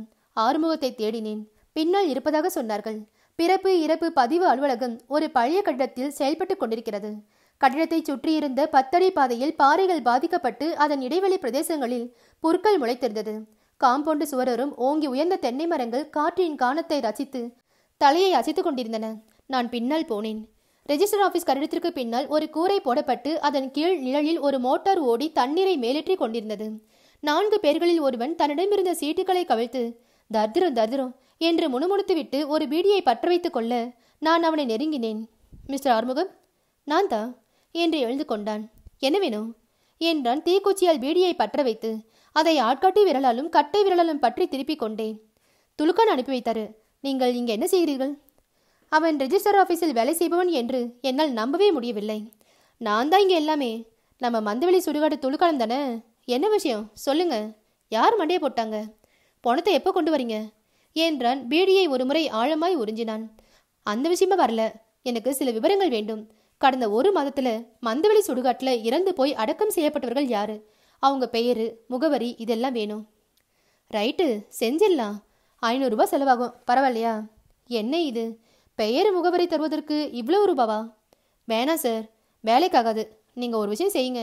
ஆஃபீஸுக்கு போய் அப்ளிகேஷன் ஃபார்ம் வாங்கி என்னத்துக்கு செத்து போனவங்க பேர் அட்ரஸ்லாம் கேட்குறீங்கன்னு காரணம் எழுதி கையெழுத்து போட்டு ரெஜிஸ்டர் கிட்ட கொடுத்துட்டு 1 வாரம் கழிச்சு வந்து பாருங்க, உங்களுக்கு கிடைக்கும். போலீஸ் பர்மிஷன் வேற கேட்பாங்க, அதையும் வாங்கி வந்து கொடுத்துடுங்க. நான் 500 ரூபாய் நோட்டுகளை வெட்டினேன். இதை நீங்கள் முன்னாலே செஞ்சிருக்கலாம். டேய் வடிவேலு, கொஞ்சம் இரு. சாருக்கு ஒரு அர்ஜென்ட் வேலை, முடிச்சுட்டு வந்து கலந்துக்கிறேன். மாமா விட்டதை பிடிக்காம இன்னைக்கு வீட்டுக்கு போகிறதில்ல. ஆறுமுகம் கொண்டு வந்து கொடுத்த லிஸ்டில் மொத்தம் 30 பேர்கள் இருந்தார்கள். அத்தனை பேர் வயதும் பெயருக்கு பக்கத்திலேயே இருந்தது. லிஸ்டில் 8வது பெயர் என் கண்களை அகல விரிய வைத்தது. கிறிஸ்டோபர், வயது 55. அத்தியாயம் 10. கிறிஸ்டோபர், நாம் தேடிய கிறிஸ்தவ பெயர். இந்த கிறிஸ்டோபருக்கும் பிரியா என்டர்பிரைஸுக்கும் என்ன தொடர்பு என்று நாம் ஆராய வேண்டும் என்றேன் வெளியே வந்தவுடன் உற்சாகமாக. ஏன் தலைவா, நான் உன்னை கேட்பேன், கோச்சிக்க மாட்டியே? ஒன்று என்ன 9 கேளு. ரைட்டு. ஏசு ஆளுகளுக்குன்னு தான் தனி சுடுகாடு இருக்குல்ல, இந்த ஆளை ஏன் இங்கே அடக்கம் பண்ணிக்கிறாங்க? இதோ பாரு, இந்த ஜாதி விவகாரங்கள் எல்லாம் அதிகம் ஆராயாத. கிறிஸ்டோபர் மதம் மாறிவராக இருக்கலாம். இந்த சுடுகாட்டில் புதைப்பது அவர்கள் பழக்கமாக இருக்கலாம். அவ்வளவு ஏன், அதே சுடுகாட்டில் கொஞ்சம் தள்ளி பின்னால சிலுவைகள் நடைபெற்ற சமாதிகளாக தெரியவில்லை. இந்துக்களுக்கும் கிறிஸ்தவர்களுக்கும் அதே ஏரியாவில் சுடுகாடு இடுகாடு என்று சகலத்தையும் ஒதுக்கி கொடுத்திருக்கலாம். இது ஒரு கேள்வியா? நமக்கு தேவையானது என்ன? யாராவது கிறிஸ்தவர்கள் அடக்கம் செய்யப்பட்டு இருக்கிறார்களா என்பது. அடக்கம் செய்யப்பட்டிருக்கிறார்கள். அடுத்தது என்ன? ரேணுகா இறந்து போகும் முன் இந்த கிறிஸ்டோபர் இறந்திருக்கிறார் என்பது. ஆம், ரேணுகா இறந்து போவதற்கு முதல் நாள் இறந்து போயிருக்கிறார். ரேணுகா இறந்து போனதற்கு மறுநாள் அடக்கம் செய்யப்பட்டிருக்கிறார். சூட்டோடு சூடாக ஒரு பழிவாங்கல் சம்பவம் நடந்திருக்கிறது. எனக்கெனவோ ரேணுகாவின் நகைக்காகவும் அவளிடம் இருந்த 3000க்காகவும் இந்த கொலை நடந்திருக்கும் என்று தோன்றவே இல்லை. அடுத்த கேள்வி என்ன? பணத்தை தண்ணியாக செலவழிக்கிறியே, இந்த கேஸ்ல மட்டும் உனக்கு என்ன இவ்வளவு இன்ட்ரெஸ்ட்? குஜிலி நல்லாக்கிதா? அத்தை ஜோடி சேர்த்துக்க போறியா? எனக்கு ஒரு அண்ணி கிடைக்க போகுதா? வாய மூடு முதல்ல.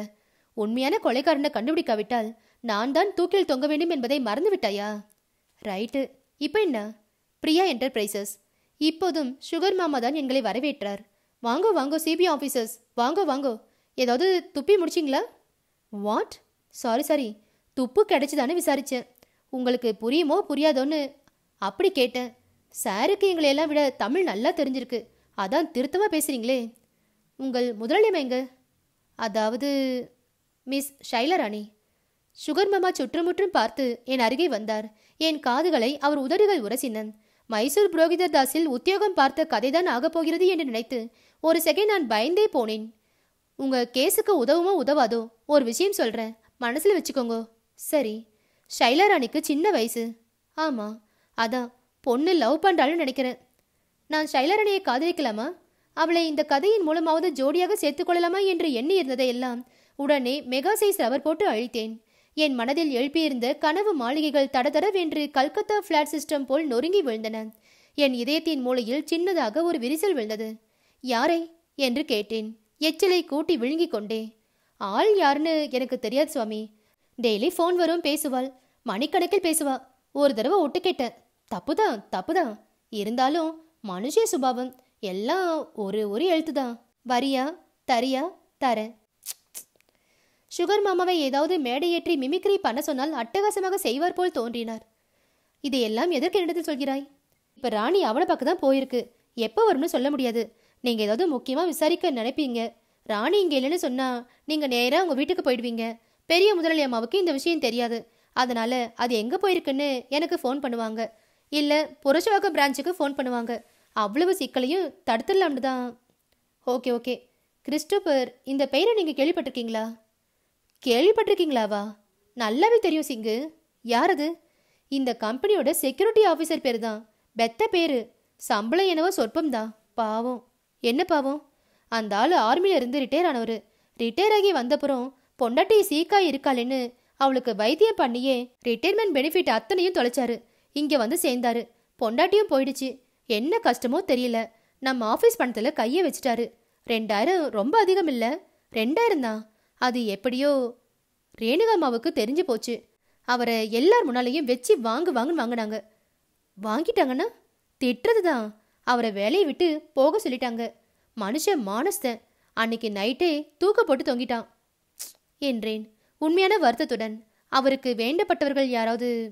ஒரு பையனு சொன்னாங்க. பார்த்ததில்ல. கிறிஸ்டோபர் செத்து போனதே எங்களுக்கு நேற்று தான் தெரியும். அதுவும் அவர் வீட்டுக்கு பக்கத்துல இருக்கிற ஒரு கஸ்டமர் மூலமா. இனிமேதான் அவன் பையனை போய் விசாரிக்கணும். நம்ம ரேணுகம்மா செத்து போனாங்களே, அதுக்கு முதல் நாள் தான் அவர் தூக்கில தொங்கியிருக்காரு. அவன் பாவம் தான். ரேணுகம்மாவை ஏதோ வழிப்பறி திருடன் மூலமா பழி வாங்கியிருக்கு போல. கிறிஸ்டோபரின் வீட்டு முகவரி தெரியுமா? தரேனே. எங்களுக்கு எல்லாம் முன்னால நீங்க போய் விசாரிக்க போறீங்களா? ஆம்.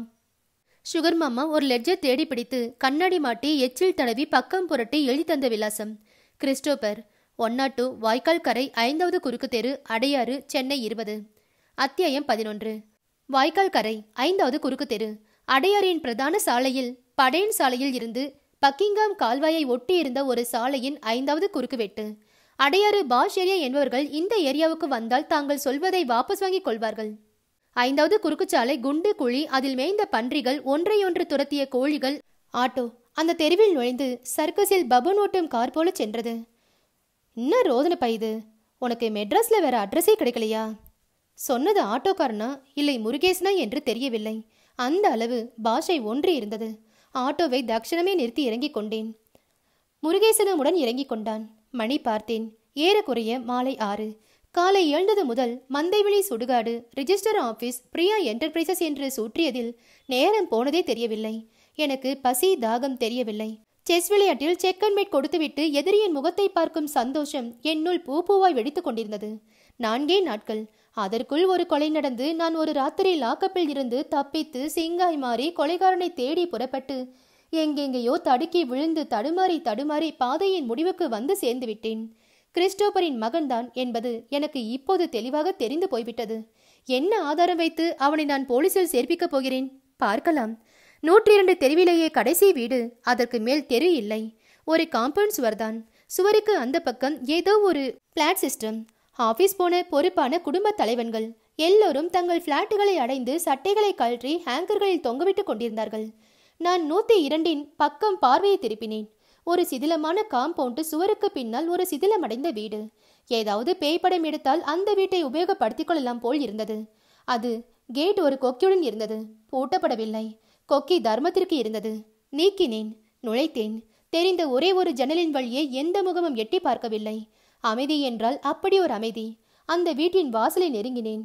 வாசல்படி தன் மேல் அணிவிக்கப்பட்ட சிமெண்ட் ஆடையை துறந்து செங்கல் எலும்பை காண்பித்தது. சார். ஐயா. யாருப்பா வீட்ல? 3 விதமான அழைப்புகளுக்கும் எந்த விதமான பதிலும் இல்லை. கீழ் ஃப்ளோர் மட்டும் ஒரு அவசர அடியாக கட்டப்பட்ட அந்த வீட்டின் மொட்டை மாடியில் அங்கங்கே இரும்பு கம்பிகள் நீண்டு கொண்டிருந்தது. வாசல் கதவை தட்டலாமா என்று யோசித்தேன். தலையை உயர்த்திய போதுதான் கதவில் இருந்த போர்டை பார்த்தேன். இயேசுவடியான், மெக்கானிக், கவிஞர் என்று 2 அடைமொழிகளையும் வைத்துக்கொண்டு அந்த போர்டு ஒரு வார்னிஷ் அகன்ற மரத்தில் கோணலான எழுத்துக்களுடன் காட்சியளித்தது. கதவில் கை வைத்தேன். திறந்து கொண்டது. உள்ளே நுழைந்தேன். இயேசுவடியான்? மிஸ்டர் இயேசுவடியான். பதில் இல்லை. உள்ளே நுழைந்ததும் ஒரு சின்ன சீட்டோடு போல இருந்தது. அங்கங்கே ஒட்டடை சுவரில் கூடு கட்டியிருந்த சிலந்திகள் என்னை பார்த்ததும் தங்களது 8 கால்களில் ஒவ்வொரு கால்களாக மடக்கி நீட்டிவிட்டன. சீட்டவுட் முடிந்ததும் இருந்த கதவை தொட்டேன். அழுத்தினேன். திறக்கவில்லை. கதவோடு கதவாக இருந்த சாவி துவாரம் தெரிந்தது. முருகேசா, என்றேன் கிசுகிசுப்பான குரலில். முருகேசன் இந்த மாதிரி சந்தர்ப்பங்களுக்கு தயாராக இருப்பவன் டிராயர் பாக்கெட்டில் இருந்து ஒரு குடைக்கம்பியை எடுத்து சாவி துவாரத்தில் நுழைத்து குனிந்து ஓட்டையில் ஏதோ ரகசியம் பேசுபவனைப் போல் போஸ் கொடுத்தான். கிளிக். கதவை தள்ளினேன். திறந்து கொண்டது. உள்ளே பெரிய ஹால். அந்த ஹால்தான் அந்த வீட்டில் இருப்பவர்களின் வாசஸ்தலம் போல என்று பார்த்தவுடன் தெரிந்தது.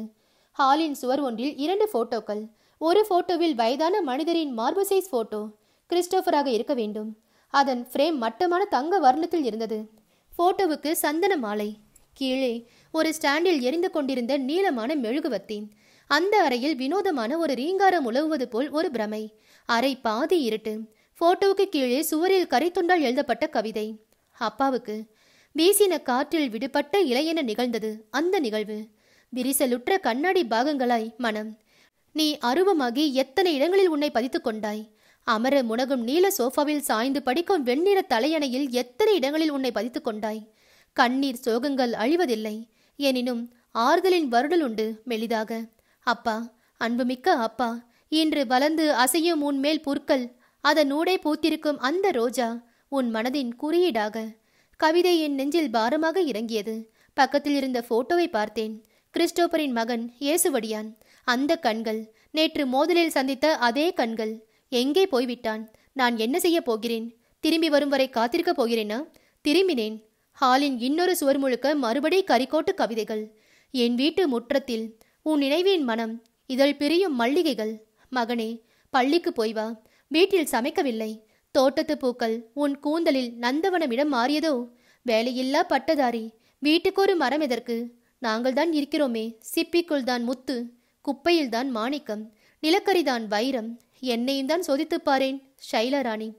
படித்துக்கொண்டே வந்தவன் அந்த கவிதையை படித்ததும் திடுக்கிட்டேன். அதன் கீழே மேலும் வரிகள். ராணி, என் ராணி, உன் உயிர் விடுதலைக்கும் நானே காரணமாவேன். சுவரில் ஒரு பெண்ணின் படம் வரையப்பட்டு அதன் கீழே the bloody rich pitch Shaila ராணி என்று ஆங்கிலத்தில் எழுதப்பட்டிருந்தது. அவள் மார்பில் ஒரு கத்தி செருகப்பட்டிருந்தது. டுடே இஸ் த டே. அதே மேகங்கள், அதே நிலவு, அதே ஆகாயம். இதோ விடுதலை, வருகிறேன். அர்த்தம் இல்லாதது போலும் இருந்தது, அர்த்தம் இருக்கிறார் போலவும் இருந்தது. டுடே இஸ் த டே என்றால் இன்றுதான் நாள். இன்றுதான் என்றால் என்றைக்கு? இன்றைக்கா?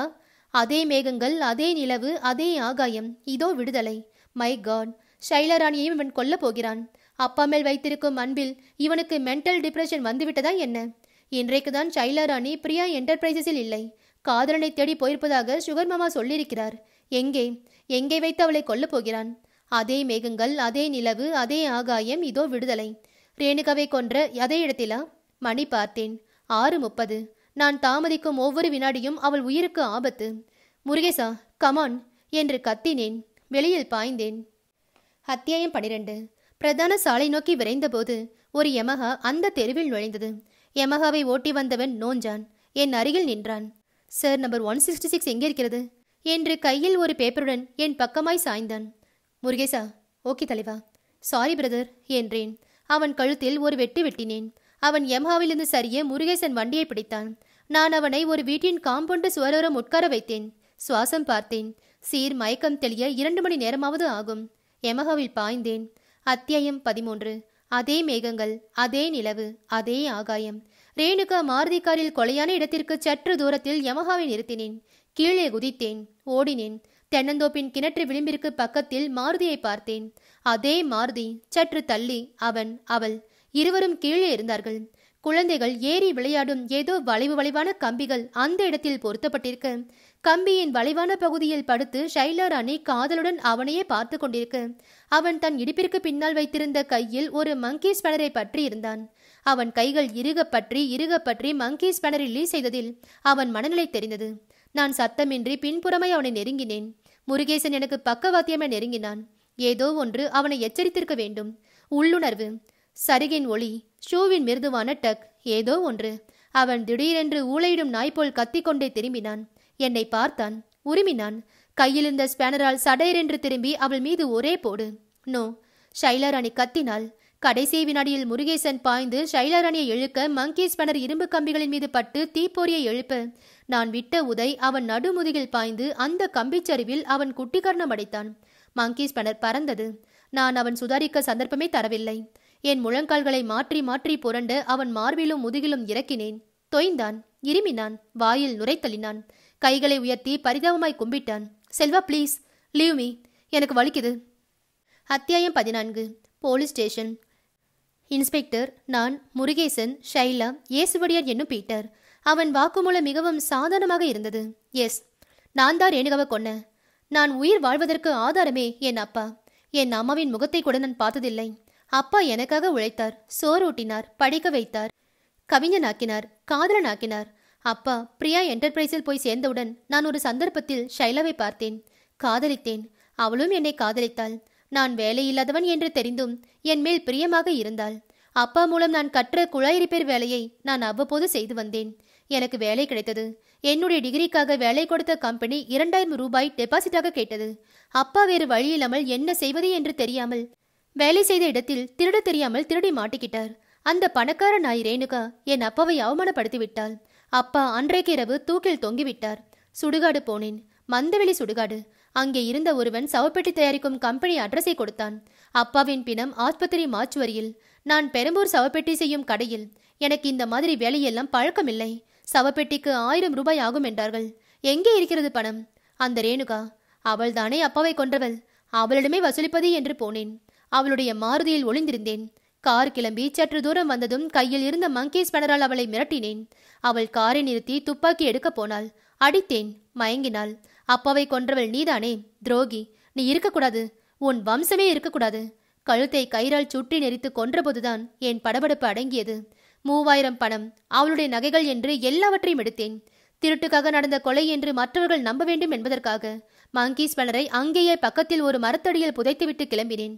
ஷைலாவை ஒழிக்க முடிவு செய்தேன். நாளை இவள் என்னையும் அவமானப்படுத்த மாட்டாள் என்று என்ன நிச்சயம்?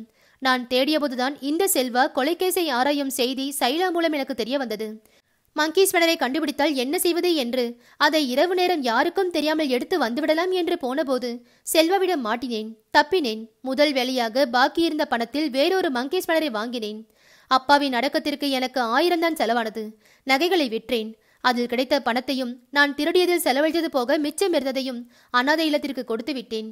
இன்னும் கொஞ்ச நேரம் கிடைத்திருந்தால் ஷைலாவை அனுப்பியிருப்பேன். அதற்குள் அப்பா, என் அன்புள்ள அப்பா, சாரிப்பா. உங்கள் பையன் பாவம் புரிந்துவிட்டான். என்னை மன்னிப்பீர்களா? அவன் சொல்ல சொல்ல ஷைலா ராணி குலுங்கி குலுங்கி அழத் தொடங்கினாள். அவன் இறுகி போன முகபாவத்துடன் லாக்கப்பில் நுழைந்தான். அத்தியாயம் 15. நீ போகலாம் என்றார் இன்ஸ்பெக்டர். போவதற்கு முன் ஒரு வார்த்தை, அந்த தாடி மிசியெல்லாம் வேண்டாம், எடுத்துவிடு. தேங்க்ஸ் என்றேன். இன்ஸ்பெக்டர் ஒரு சின்ன ரெக்வஸ்ட். என்ன? ரேணுகா கொலையான இடத்திற்கு சற்று தள்ளி ஒரு யமஹாவை நிறுத்தியிருக்க.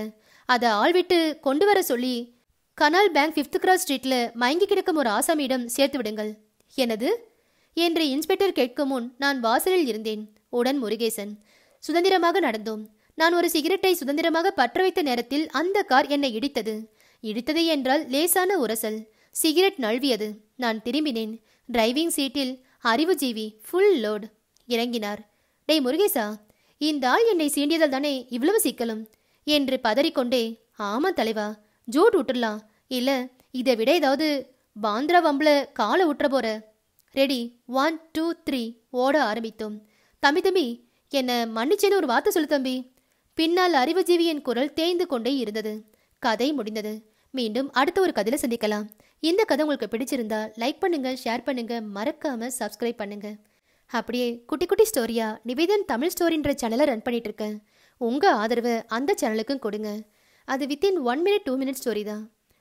நன்றி.